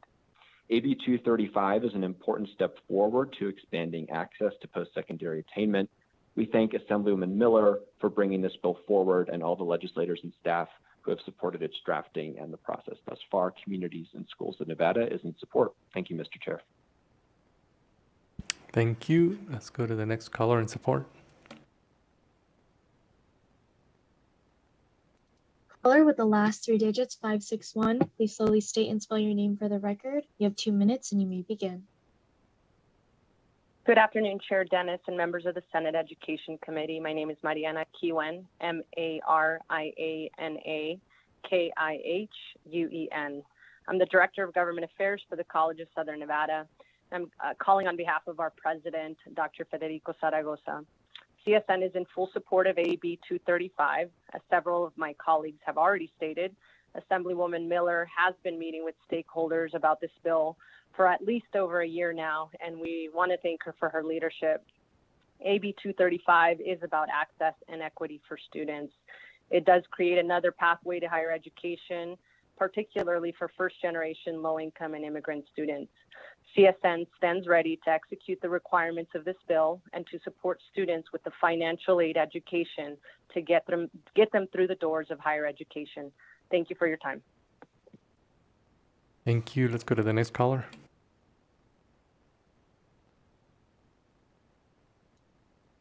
Caller with the last three digits, 398. Please slowly state and spell your name for the record. You have 2 minutes and you may begin. Good afternoon, Mr. Chairman and members of the Senate Education Committee. My name is Sabra Newby, Sabranewby, and I represent the University of Nevada, Las Vegas. We are in strong support of AB 235 today. On a personal note, even after all of the years that have passed since I applied to college, and I won't go into how many those have been, I still recall the feelings of fear and confusion when my single mother and I first tackled the FAFSA. Fast forwarding to now, over 85% of UNLV students come from Nevada. This issue is, as others have said, an equity and access issue. To the extent that we can do anything to lower those barriers for access to higher education, it's something that we need to do. Thank you again. UNLV is in strong support. Thank you. Let's go to the next caller. Caller with the last three digits, 149. Please slowly state and spell your name for the record. You have 2 minutes and you may begin. Good afternoon, Chair and members of the committee. My name is Annette, A-N-N-E-T-T-E, Dawson, D-A-W-S-O-N, Owens, O-W-E-N-S, and I serve as the School Readiness Policy Director at the Children's Advocacy Alliance. We are in support of AB 235. We believe in increased financial planning assistance for parents and students. We know that these practices benefit students and families and are the right direction for Nevada to be headed and our schools to be implementing, so that all our students have access to the financial aid supporting their next steps to college and careers. Thank you, Lieutenant Governor Marshall, for sharing your story, and Assemblywoman Miller and the committee for all your efforts. Thank you. Let's go to the next caller. Caller with the last three digits, 692. Please slowly state and spell your name for the record. You have 2 minutes and you may begin. Thank you. Good afternoon again, Chair Dennis and Vice Chair Dondero Loop. For the record, my name is Mary Przinski, M-A-R-Y-P-I-E-R-C-Z-Y-N-S-K-I, representing the Nevada Association of School Superintendents. We are in full support of AB 235. This is a very important piece of legislation, and I think our Lieutenant Governor's personal story really pinpointed how important this piece of legislation is. We want to thank Assemblywoman Miller for bringing this forward and also for listening to one concern we had with the original bill and making a small amendment to that bill. So we're in support and thank Assemblywoman Miller for bringing it forward. Thank you. Thank you. Let's go to the next caller support. Caller with the last three digits, 069. Please slowly state and spell your name for the record. You have 2 minutes and you may begin. Good afternoon, Chair Dennis and members of the Senate Education Committee. My name is Kanani Espinoza, K-A-N-A-N-I-E-S-P-I-N-O-Z-A, with the Roe Law Group on behalf of the Nevada System of Higher Education in support of AB 235. We'd like to thank Assemblywoman Miller for engaging NSHE on this issue, and would like to give our support of AB 235. Our institution stated it best earlier, and we would like to echo their comments. Thank you for your time, and we encourage your support. Thank you. Next caller. Chair, there are no more callers in support at this time. Okay, let's go to anyone wishing to speak in opposition here in Carson City. Not seeing anybody coming forward, so if we could, BPS, if you could put the next caller in opposition. Thank you, Chair. If you would like to testify in opposition on AB 235, please press star 9 to take your place in the queue.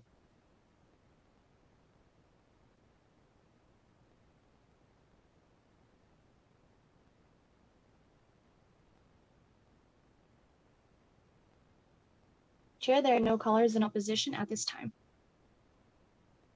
Okay, let's go to those wishing to give testimony in neutral here in Carson City. No one's coming forward. in BPS, if we could queue up the next person in neutral. If you would like to testify in neutral on AB 235, please press star 9 to take your place in the queue.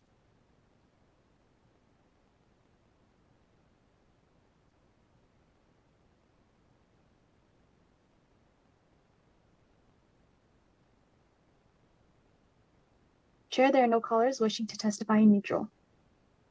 Great, thank you. Okay, we'll come back. Any closing comments? No, Chair, I'm fine. Thank you so much. Okay, with that, we'll go ahead and close the hearing on AB 235. And we are going to open the hearing on AB 266. Welcome back. It's been a while. Thank you, Chair. Good afternoon again, Chair Dennis and Vice Chair Dondero Loop, and all the members of the committee. For the record, I'm Brittany Miller, representing Assembly District 5 in Clark County, and the measure before you is Assembly Bill 266, which increases transparency around class size and class size ratios. For the last 3 sessions, I've sponsored legislation to shine a light on the large class sizes in our state, including both sessions documenting that Nevada has the largest class sizes in the country. One thing I've never done is request any type of study on class sizes. We know the problems and we need to move toward the solution. We know the impact that large class sizes has on the social and academic development of our students. We also know the impacts it has on physical and emotional safety for our students. We know the additional strain it adds for the working conditions of educators. So coming back this 3rd session, I'm no longer trying to convince you of the idea. In 2017, I sponsored Assembly Bill 312, which required the State Board of Education to develop recommendations for student-teacher ratios in kindergarten through 12th grade for each classroom and course of instruction. The only exceptions being performing band, performing orchestra, and performing choir. The recommendations were based on evidence-based national standards and best practices that took into consideration the unique needs of certain students, including students, English learners, and students with special needs. In July 2018, the State Board of Education recommended a student-teacher ratio of 1 to 15 for grades kindergarten through 3rd grade and 1 to 25 for grades 4 through 12. We are extremely far from reaching this prescription in many of our schools and districts, and we know that a major part of the solution is funding and staffing. However, we also first need accurate data on what staffing should actually look like. To gain an understanding of the number of positions it would take in each district to fill classrooms with the ratio of students to teachers recommended by the State Board, AB 266 requires the District Board of Trustees to base the number of job vacancies in the school district on the number of teachers that would be required to achieve those recommended ratios, to the extent that funds are available. This requirement is in Section 3 of the bill. We often, especially in our state's largest districts, hear vacancy numbers that don't compute. On April 5th, 8 News Now reported that CCSD reported only 479 vacancies. But we also know that that's based on the practice of having extreme class sizes, upward of 50 students per class, and filling classes with full-time subs to cover vacancies. What would the numbers be if we actually staffed by recommended ratio? In 2019, I sponsored Assembly Bill 304, which also included obtaining recommendations for student to social workers. One requirement was that the Board of Trustees of each school district maintain on the website of the school district the number of pupils per licensed teacher, not averages, that are in each class in the district not less than 30 days after the beginning of the year. During the interim, we found that this was not occurring. Overall, there's a question about the data, how it's collected and reported, because the only explanation is that school personnel who are licensed but do not teach their own classes are also calculated in class size ratios. In other words, you can access reports online, whether you go to Department of Ed or you go to the school districts, and even individual schools and individual grades. And there's also a huge discrepancy between what's published as the student-to-teacher ratio there and the realities that all teachers, students, and parents experience. So exactly how does a school present an average of 1 to 24 when everyone in that building knows that the average class size is above 40? Sections 1 and 2 of Assembly Bill 266 aim to correct this by ensuring a more accurate licensed teacher-student ratio count by excluding administrators and other licensed personnel who are not conducting class. In other words, only active teachers can be used in the calculation. This would remove licensed personnel such as counselors, coaches, strategists, special ed teachers, those on special assignment, those during prep periods, and so on. To further enhance transparency regarding staffing in our schools, Assembly Bill 266 also contains a provision to require each school district's Board of Trustees to post on the website the number of positions held by full-time substitutes and those that are employed and working through an alternative route to licensure. This requirement appears in Section 3 of the bill. Finally, in 2019, I also worked to ensure that teachers in oversized classes were not harmed by the working conditions during performance evaluations. In both sessions, I reported the data of increased work stress, workload, and frustration based on large class sizes, and the impact it has on teacher retention. The burnout is very real. In fact, 8 News Now also reported on April 5th that just for the month of March, 400 teachers had resigned from CCSD. Last session, we passed Senate Bill 475, which requires an administrator who conducts an evaluation to consider the student-teacher ratios recommended by the state board and the impact of class sizes, the impact that class sizes have when they exceed those recommendations. Again, when these tools were developed, I don't think anyone envisioned 40 or 50 students in a classroom. NDE recommended to hold a conversation about it. During the interim, we also discovered that this isn't occurring at all. In the desperate times, we need to acknowledge the work and efforts of teachers. Respect and acknowledgement go a long way in terms of retention. Section 4 of AB 266 provides some acknowledgement of the impact of excessive class sizes on performance and evaluation. I've accepted 2 friendly amendments in regards to the evaluation. Both of them would be in the reprinted version. However, I will say, well, I'll make that adjustment in just a moment. So what this includes in regards to teacher evaluation is that there's 2 separate sections to the NEPF. There is an instructional and there is a professional. And in the instructional, there are 19 instructional indicators or categories. Of those 19 instructional indicators, there are 3 specific ones where we identified that are impacted the most by excessive class sizes. That would include Standard 2 Indicator 1 and Standard 3 Indicators 1 and 4. So what was recommended by CCEA is to have a value system equated to the evaluation. And I believe that the rationale that everyone has a copy of their rationale. The additional weight is the class size equivalent to the percentage that exceeds the applicable recommended ratios of pupils. In other words, if your class is 20% larger than recommended, you will receive a 20% bonus on that one indicator. In this example, a small percentage would jump up. For example, a 3.2 could change to a 3.84.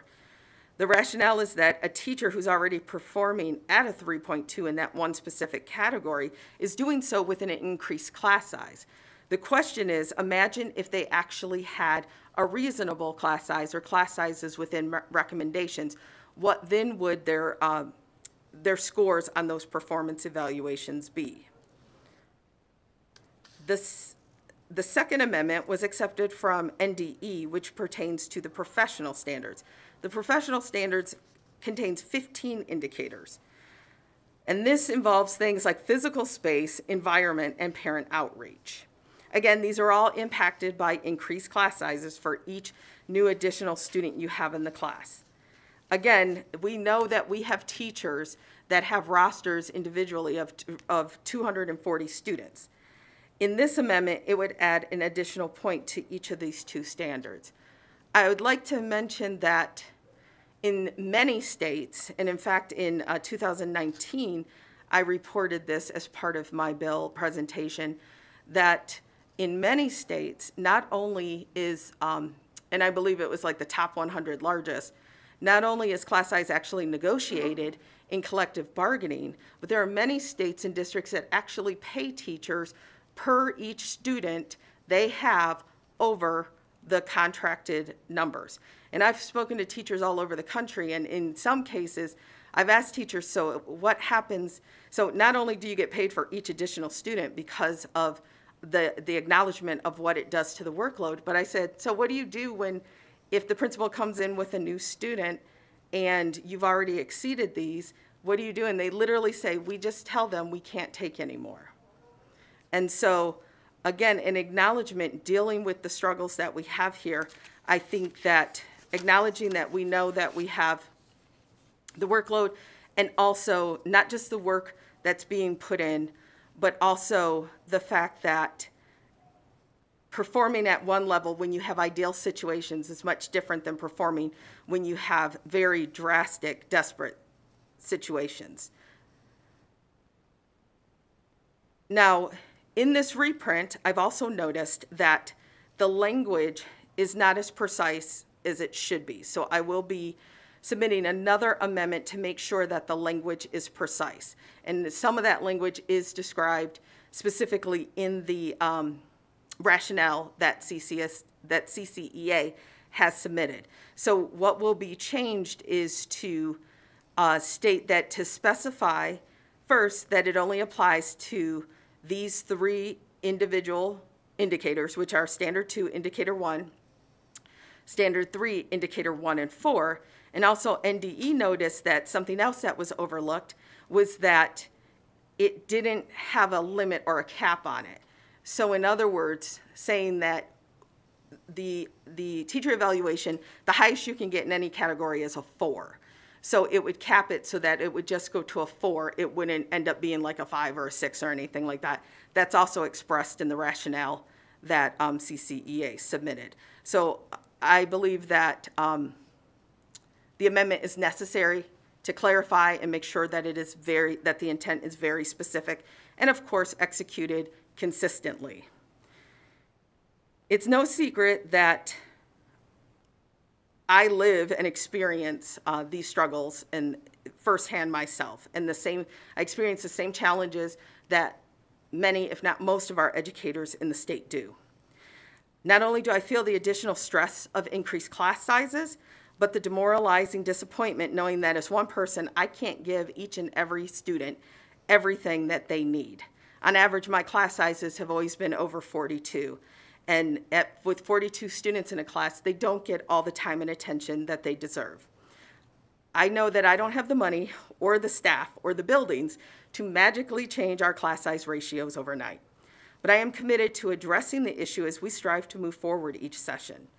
As a teacher, this was an extremely difficult year, if not the most difficult year for myself and many. I feel the full weight of being blamed for everything that happens in society, whether it's fact or just plain narrative. This is Teacher Appreciation Week. I believe it's time to show our teachers that we appreciate them, not just by discounts to supplement inadequate pay, not just by snacks or postings on social media, but by actually listening to what they've been telling us for years. With that, Chair, Vice Chair, and committee members, I thank you for your thoughtful consideration, and I am open for any questions. Okay. Any questions? Senator Dondero Loop, and then we'll go to Senator Buck. Thank you very much, and thank you for the bill. I know firsthand how stressful it is to have a large class. Can you clarify, you said, first of all, you said 400 teachers had resigned. So do we have some information on, we just know that 400 teachers have resigned. We don't have like documents. Well, I'll say this, Senator. It's a very interesting interview, and they did interview teachers and stuff like that, and teachers that were quitting. So I would say to Google it or find it. It's a very insightful interview. But maybe I should have prepared this more. In 2019, I have, and also 2017, NSEA had done surveys and studies. And so it is well documented that class size is one of the primary reasons. I have no doubt. So is also, I see this, I'm assuming this is a friendly amendment? What that you physically have in front of you, and state my name? Yes, only because between the two of you, I want to make sure that they can tell who's saying what. Yes, those two from SD8, those teachers from SD8. That combo is trouble sometimes. Yes, thank you for that, Chair. This is Assemblywoman Brittany Miller. What you physically have, and at last check it hadn't been uploaded to Nellis yet, that is the rationale to CCEA's amendment that I accepted on the Assembly side. So just spelling out more the rationale and the specific indicators.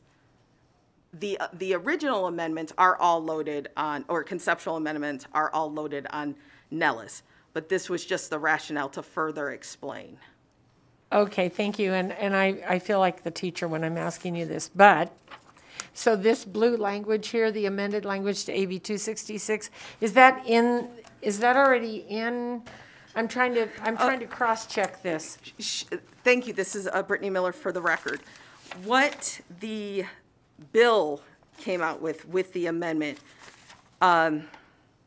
if you look at section number 4F, it says, requires a person who evaluates a teacher responsible under the statewide performance. It says, award the teacher an additional weight for criteria relating to learning and engagement by pupils that are equivalent to the percentage by the ratio of pupils for which the teacher is responsible that exceeds the ratio of pupils per licensed teacher.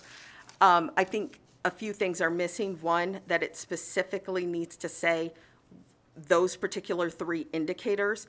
The other thing that it needs to specifically say is not to exceed 4. And the other part that it specifically needs to say is that, again, the additional point in the professional, not to exceed 4. Okay, thank you. And we can talk about that offline. I know we're short for time, or at least I am, because I have a committee to get to. I'm going to stop. I have a couple other questions for you, just clarifying things. So okay. I'm going to stop right now and let the chair go ahead, because, like I said, I know we're short on time, and they appreciate the bill. Thank you, Senator. Thank you, Senator Buck. Thank you, Chair Dennis.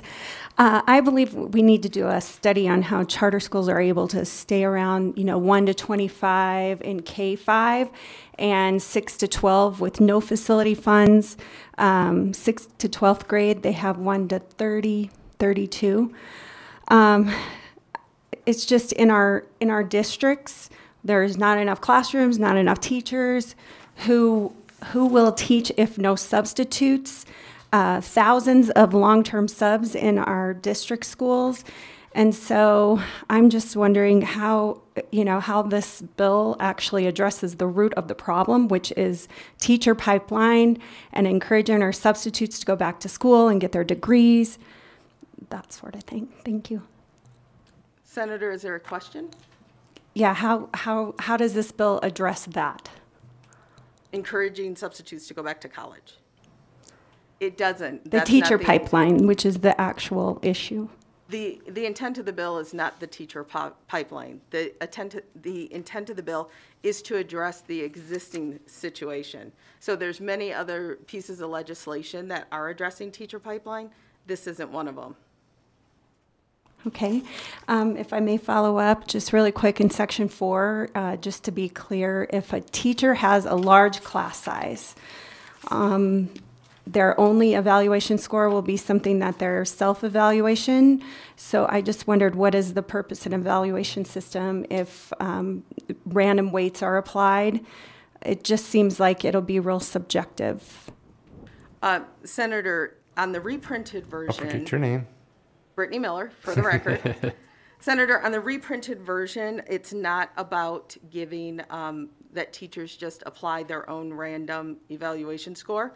That was replaced by the adopted amendments from CCEA and the Department of Education.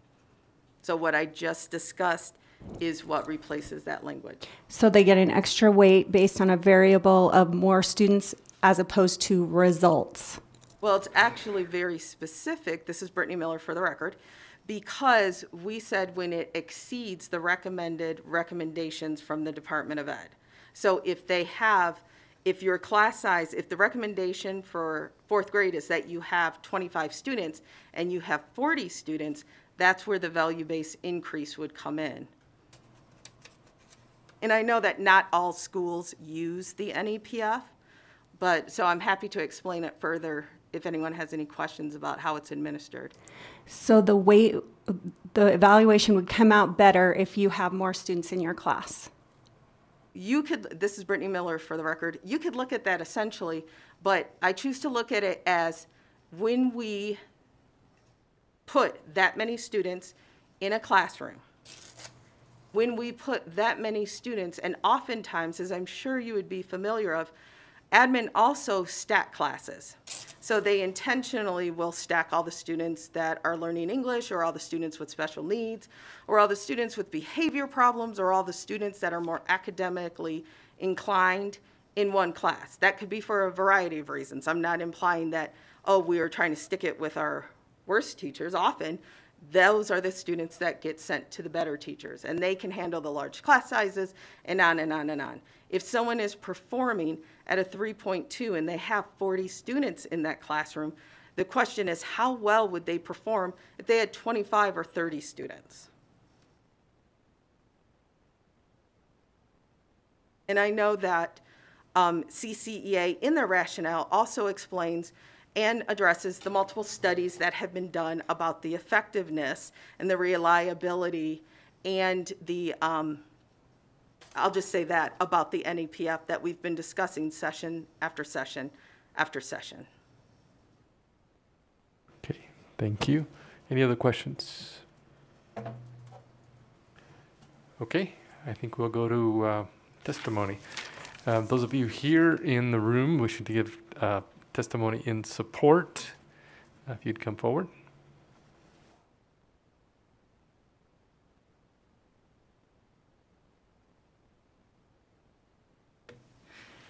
Oh, I'm sorry. Good afternoon, Chair Dennis and members of the committee. My name is Dr. Brenda Pearson, and I'm here representing the Clark County Education Association. CCEA is in support of Assembly Bill 266.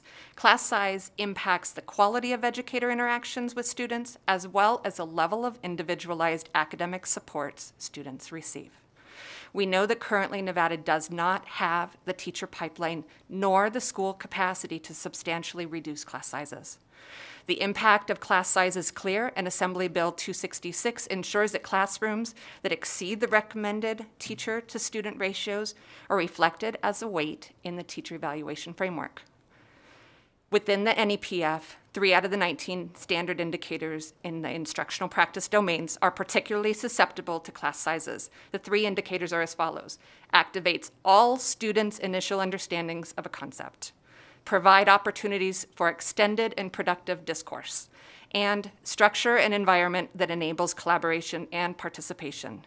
It is clear that these 3 indicators are impacted by class size.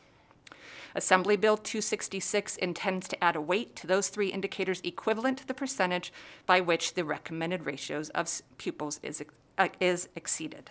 The addition of a weight will ensure that class sizes uniformly and consistently apply to teachers' evaluation. There's a misconception that adding a weight to instructional standard indicators will sacrifice the validity and the reliability of the NEPF, but that's not the case. 2 recent research reports recently examined the validity of the NEPF, one of which was commissioned by NDE's Teachers and Leaders Council in 2020. The most important component of this report was a conclusion that growth on the teacher NEPF was found to have no impact on school achievement. Reliability is defined as a consistency of a measure. Since its inception, the NEPF has changed year after year, making the comparison of data invalid. Instead, the application of class size in the NEPF is subject to how the administrator chooses to measure it, leaving room for too much variability. Nevada's class size is a symptom of a larger problem, one of historical underfunding and of education delivery system. CCEA supports optimally funding the pupil-centered funding plan, and we know that this investment will be the catalyst to change. As we wait for the bipartisan effort to target new revenue for Senate Bill 543, we know that the students and the families in Nevada cannot wait another legislative session. Class size matters to every student in every classroom across our state. CCA is in support of Assembly Bill 266, and we're eager to continue conversations with the sponsors of this bill and surrounding class size. The bill surrounding class size and the quality educator evaluations. We thank Assemblywoman Miller for bringing this solution-focused idea to this. Thank you. Let's go to the next caller. Thank you, Mr. Chair. Chris Daly, NSCA, in support of AB 266, advancing work on one of Nevada's most intractable public education issues, that of large class sizes. Common sense tells us, and research confirms it, the number of students in a class makes a real difference for students and teachers alike. The issue of large class sizes remains one of the most frustrating issues for Nevada educators, students, parents, and school communities. Nevada continues to have the largest student-to-teacher ratios in the country. While rapid growth fueled the problem in previous decades, the lack of sufficient funding for school districts is the main reason Nevada ranks dead last in the country in this metric.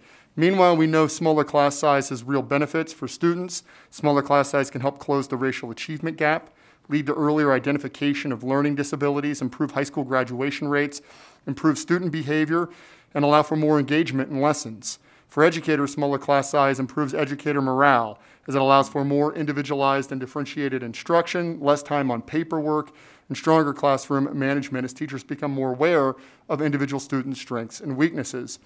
NSCA supported AB 304 last session, requiring recommendations for teacher-pupil ratios. AB 266 will ensure a count that more accurately reflects the realities of Nevada's classrooms and moves Nevada toward actively addressing overcrowded classrooms by requiring school boards to determine the number of job vacancies based on how many teachers are needed in order to achieve the recommended ratio of pupils per licensed teacher. Finally, NSC has also long been engaged in ensuring teacher evaluations are a fair and valid measure of a teacher's performance. Teachers with overcrowded classrooms have a disadvantage in their evaluations through no fault of their own. The double whammy of overcrowded class sizes combined with punitive evaluation measures is too much for many educators who instead opt to leave the profession. Providing a legislative fix to this issue is not just a matter of fairness, but will also help address the issue of teacher retention. Thank you. Thank you. Go ahead. Hi, good afternoon. Alexander Marks with the Nevada State Education Association. This afternoon, I'd just like to read some testimony from a member and president of the Washoe Education Association, Phil Kaiser, who could not be here this afternoon, speaking in support. We're all aware that Nevada ranks at the top of the nation in class size, but the current structure for determining class size may significantly underrepresent the actual workload of educators.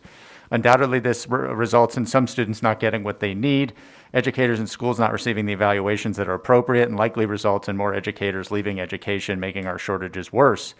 Nevada has sought to limit class sizes for decades. In order to lay the foundation for success, however, the guidelines set by the Nevada Department of Education are non-binding recommendations, and the funding to achieve these goals has never been adequate. So in a nutshell, Nevada has never really implemented class size reduction as intended. Furthermore, it's not just the number of students per educator, but the needs of the students. Recently, I spoke to a second grade teacher who has a class close to the recommended limits, but included in that number are 10 students with IEPs and 6 who are English learners. Think about trying to implement the appropriate accommodations for those students. Think about the planning and preparation to make sure the students get what they need to learn. The workload on the teacher is much greater than the numbers themselves would indicate. So one weakness of the data on class size is that it underrepresents the actual workload. And if a teacher is responsible for a class exceeding the recommended ratios, the teachers get additional credit for his or her evaluation. The state needs to more accurately report not just the class size pupil-teacher ratios, but also more accurately assess the workloads that educators face and then adequately fund according to the needs of our students. Let's post the number of full-time subs and include that number in the vacant positions. Let's publish the number of educators that would be needed if the actual class size recommendations were being met. That would help give more accurate measure of the situation and potentially provide policymakers the information needed to help solve this problem. I urge you to support AB 266. It will put Nevada on the path to more accurately determine the workload of students and educators, reflect that in evaluations, and help us better address the needs of our students. Thank you. Thank you. Anyone else? Actually, there's no one else. Okay, let's go to those online. If we could queue up anyone wishing to give testimony and support. If you would like to testify in support on AB 266, please press star 9 to take your place in the queue.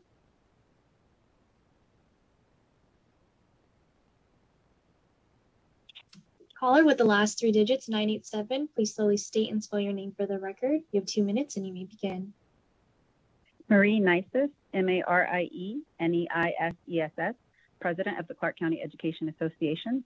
CCA supports AB 266 and would like to thank Assemblywoman Miller and Anderson for bringing this bill forward. There has long been a nationwide conversation about the impact of class size on student achievement and educator practice, but Nevada has not been able to accurately quantify the current ratios in our classroom. Past practices of including other licensed professionals and non-classroom based educators into the overall ratio has inaccurately skewed the reported ratios to give false impression of our classroom environment. For years, Clark County has had the largest class sizes in the nation, with 87% of all Nevada students enrolled in classes larger than recommended. As a former first and third grade teacher, my class sizes were consistently larger than the recommended ratios, and many of my third grade students were 2 or 3 grade levels behind.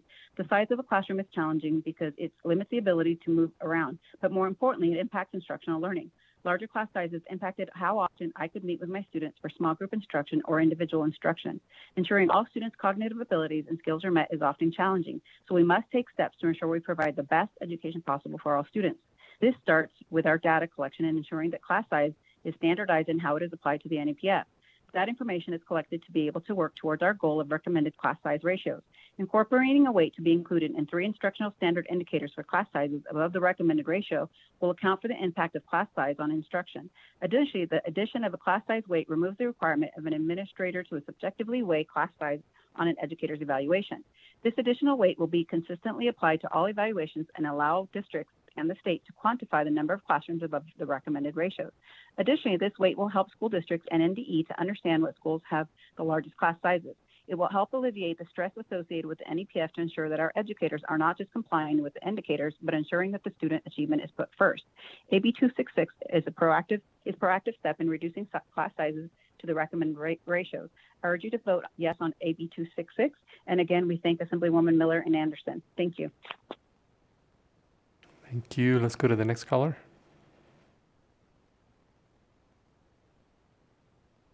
Caller with the last 3 digits, 149, please slowly state and spell your name for the record. You have 2 minutes and you may begin. Good afternoon, Chair Dennis and members of the committee. My name is Annette, Annette, Dawson, Dawson, Owens, Owens, and I serve as the School Readiness Policy Director at the Children's Advocacy Alliance. We are in support of AB 266 and our educators. We support transparency and more accurate accountability and reporting regarding student-to-teacher ratios. We believe in equity and access for all of our students to a high-quality education and high-quality educators. We especially support transparency surrounding the manner of reporting and the documentation of the number of full-time substitutes in each school building. We know Nevada has the largest class sizes in the country. We must do better with solutions going forward. I'd like to thank you, Assemblywoman Miller, for all of your service, and to the Senate Committee on Education for all your efforts. Thank you. Let's go to the next caller. Chair, there are no more callers in support at this time. Okay, let's go to those wishing to give testimony in opposition. Anybody in the room? No one. Let's go to the first caller in opposition.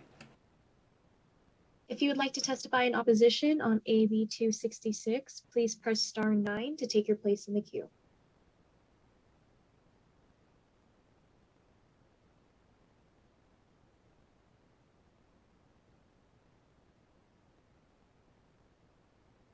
Caller with the last 3 digits, 504, please slowly state and spell your name for the record. You have 2 minutes and you may begin. My name is Brittany Sheehan, BrittanYSheehan. I'm testifying in opposition because of the effect of this bill is creating theoretical performance evaluations of teachers. Therefore, it's masking the reality of the impacts on the students by excusing it. The children are due equal quality education, regardless of the size of the classroom. So I don't think that by creating, an elevation of their ranking or their score, we're doing anything good by the students.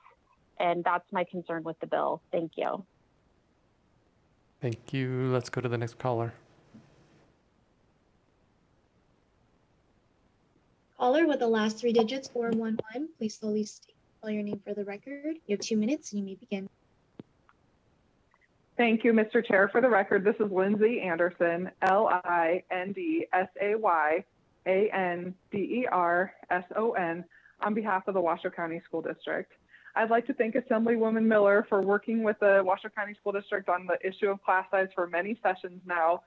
We have agreed together that we are on the same team on this issue. Class sizes in Nevada are too high, and that issue needs to be addressed.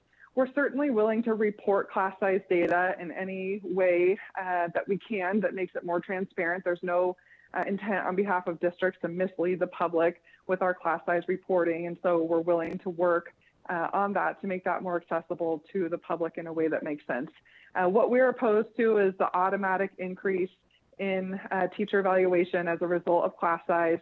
Certainly class size impacts performance, but we do believe our administrators are taking that into account when performing their teacher evaluations. And we want to make sure that that relationship between administrator and teacher remains productive and relevant, and that the administrator is able to rate the educator based on the performance of that teacher. And so that is why we are calling in opposition today. But again, I thank Assemblywoman Miller for bringing light to this issue. Certainly it's an important one for Nevada, and we hope to continue to address it. Thank you. Thank you. Let's go to the next caller.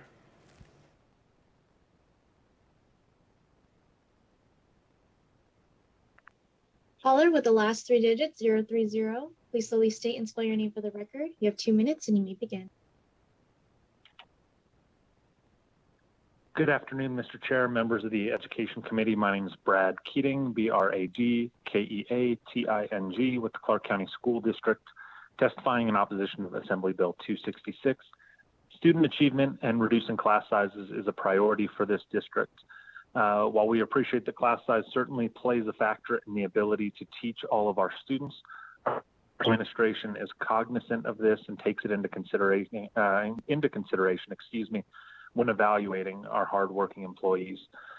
We appreciate Assemblywoman Miller bringing this bill forward. We look forward to working with her during the rest of the legislative session and in the interim on a number of these issues, as class size is, like Ms. Anderson said, a #1 priority for our school districts. And we will also work to ensure that all data is shared in a way the public feels is accessible.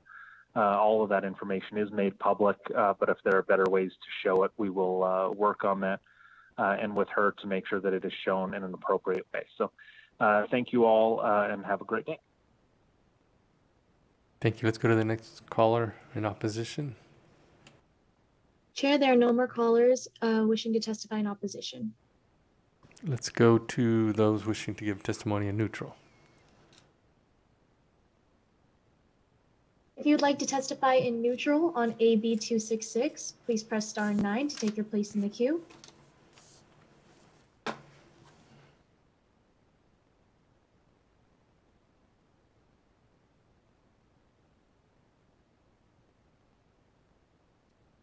Caller with the last three digits 692, please slowly state and spell your name for the record. You have 2 minutes and you may begin.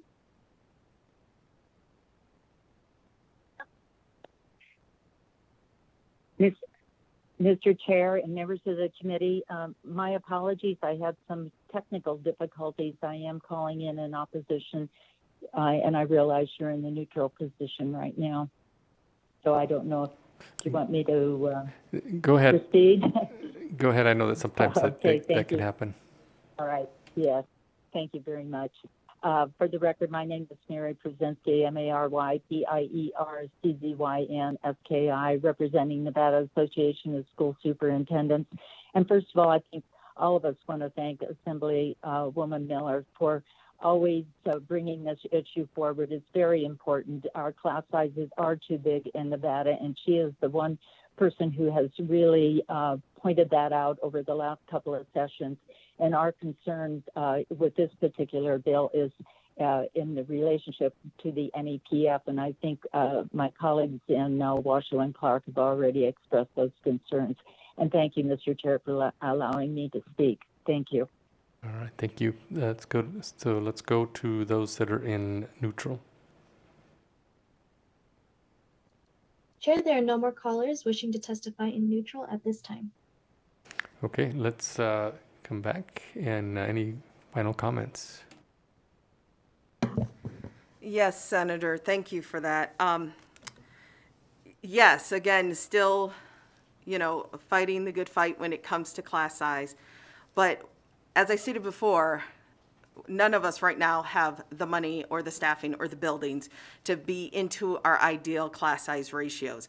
What we do have is an emergency that we need to make sure. The question was brought up about pipeline, but before pipeline, we spend so much money and effort and different strategies in recruiting teachers, and yet if we were to put that same type of energy and passion and financial investment in retaining the trained teachers that we already have. It's not unexpected, but it's an interesting position to look at, especially during Teacher Appreciation Week, that the groups that were actually in opposition of acknowledging the hard work that teachers do actually came from the districts. While I have already stated and put on the record in previous sessions that there's other districts that actually pay teachers for each student over the recommended ratios, and that student-teacher ratios are actually collectively bargained. Two of the largest districts stated that they believe this is already happening. They know that admin are already taking this into consideration. And yet, I would really request that if the districts could submit names of all of these teachers that actually say that their admin are accounting for their excessive class size, that there's discussions about their class sizes, that there's considerations about their class sizes during the evaluation process, I would be highly interested to know who these teachers are, which schools they work at, and who are these admin, because we can believe and we can say we know that this is happening, but the reality is that if we actually asked our teachers, they would respond completely differently and in the opposite.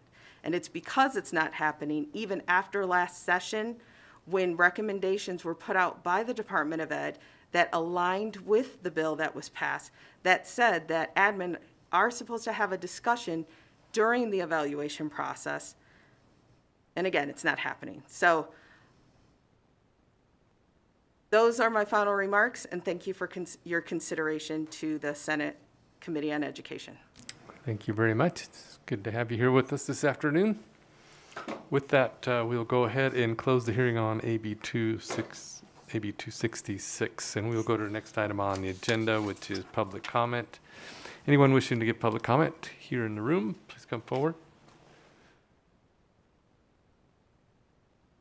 Okay, no one's coming forward. Let's go to those online. Anyone wishing to give public comment online, if we could queue them up. Thank you, Chair. If you would like to participate in public comment, please press star 9 to take your place in the queue.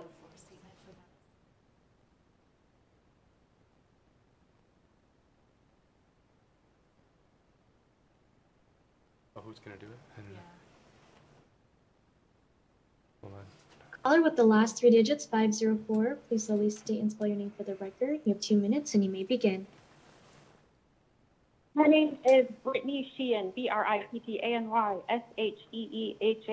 and I've come into these hearings in good faith to participate. So, Chairman and members of the committee, today my public comment is about an experience I had with a member of this committee. I recognize that we do not assault the character of members of the chamber, and I will choose my words selectively, and I ask that you give me space to make my comment. On Monday, during my testimony, Senator Fabian Dugnate shook his head repeatedly and later tweeted commentary on my testimony. I am his constituent. I live in District 10, East Central Las Vegas, which isn't an easy area of town. Some parts are frankly dangerous. I feel disrespected by the obstruction of my testimony by my own representative, and I would like to remind you all that in the Senate standing rules, rule number 21 is about decorum. I live in a state where I'm often made to feel that contempt is directed at me. I was doxxed on Twitter by a prominent Democrat who admitted to using the voter rolls to post a street address for me. And now, on public record, my own representative didn't give me proper treatment to exercise my right to speak. As the youngest legislator at age 24, I think the way you treat your constituents should be used to demonstrate that young adults can and should be included in these seats with the duty to serve Nevadans. And you have a duty to listen for a full 2 minutes without gesture or condemning their opinion. I'm asking my representative for a personal apology and acknowledge that even if we don't agree on issues, we can extend respectful treatment to one another. Nevadans do deserve to be treated with dignity. Thank you. Let's go to the next caller.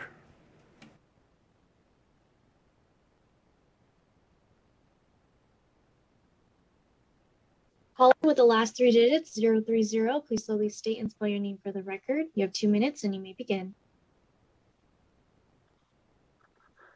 Good afternoon, Mr. Chair. Brad Keating, for the record, representing the Clark County School District, BRADKEATING. I am here with a good news minute for the Senate Committee on Education and excited to share some news with you, all on the heels of it being Teacher Appreciation Week. And while a comment may have just been made insinuating that districts do not care about their teachers, on a week like this week, I want you all to know that we do truly care about every one of the educators in the Clark County School District and those across the state of Nevada. I did want to let this committee know some great news that just occurred this week was the Magnet Schools of America came together and honored 30 schools in the Clark County School District for their efforts, including providing the most prestigious award in Magnet Schools of America to Thurman White Academy of the Performing Arts. It is the most prestigious award for magnet schools in the nation, and the winning school is awarded $5,000.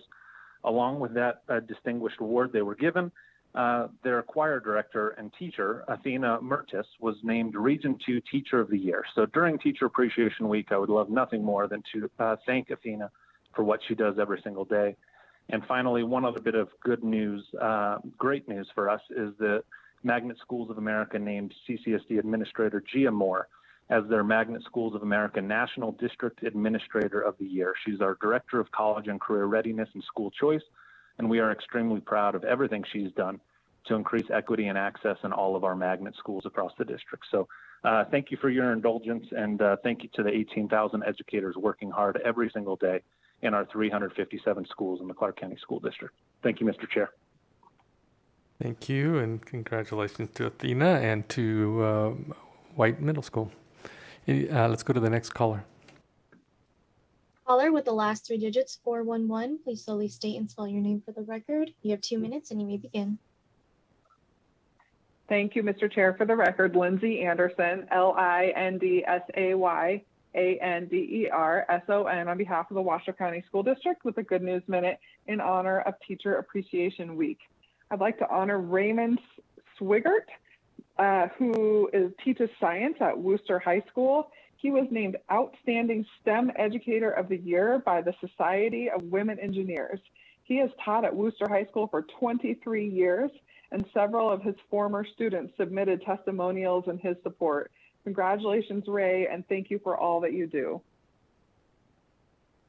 Thank you. Congratulations to Ray. We always love good news. Let's go to the next caller. Chair, there are no more callers wishing to participate in public comment. Okay, so we will close public comment. Let's go to the next item on our, that was the last item on our agenda. We have no further business to come before us. Just to note that we will not be meeting on Friday, so our next meeting will be on Monday. With that, we are adjourned.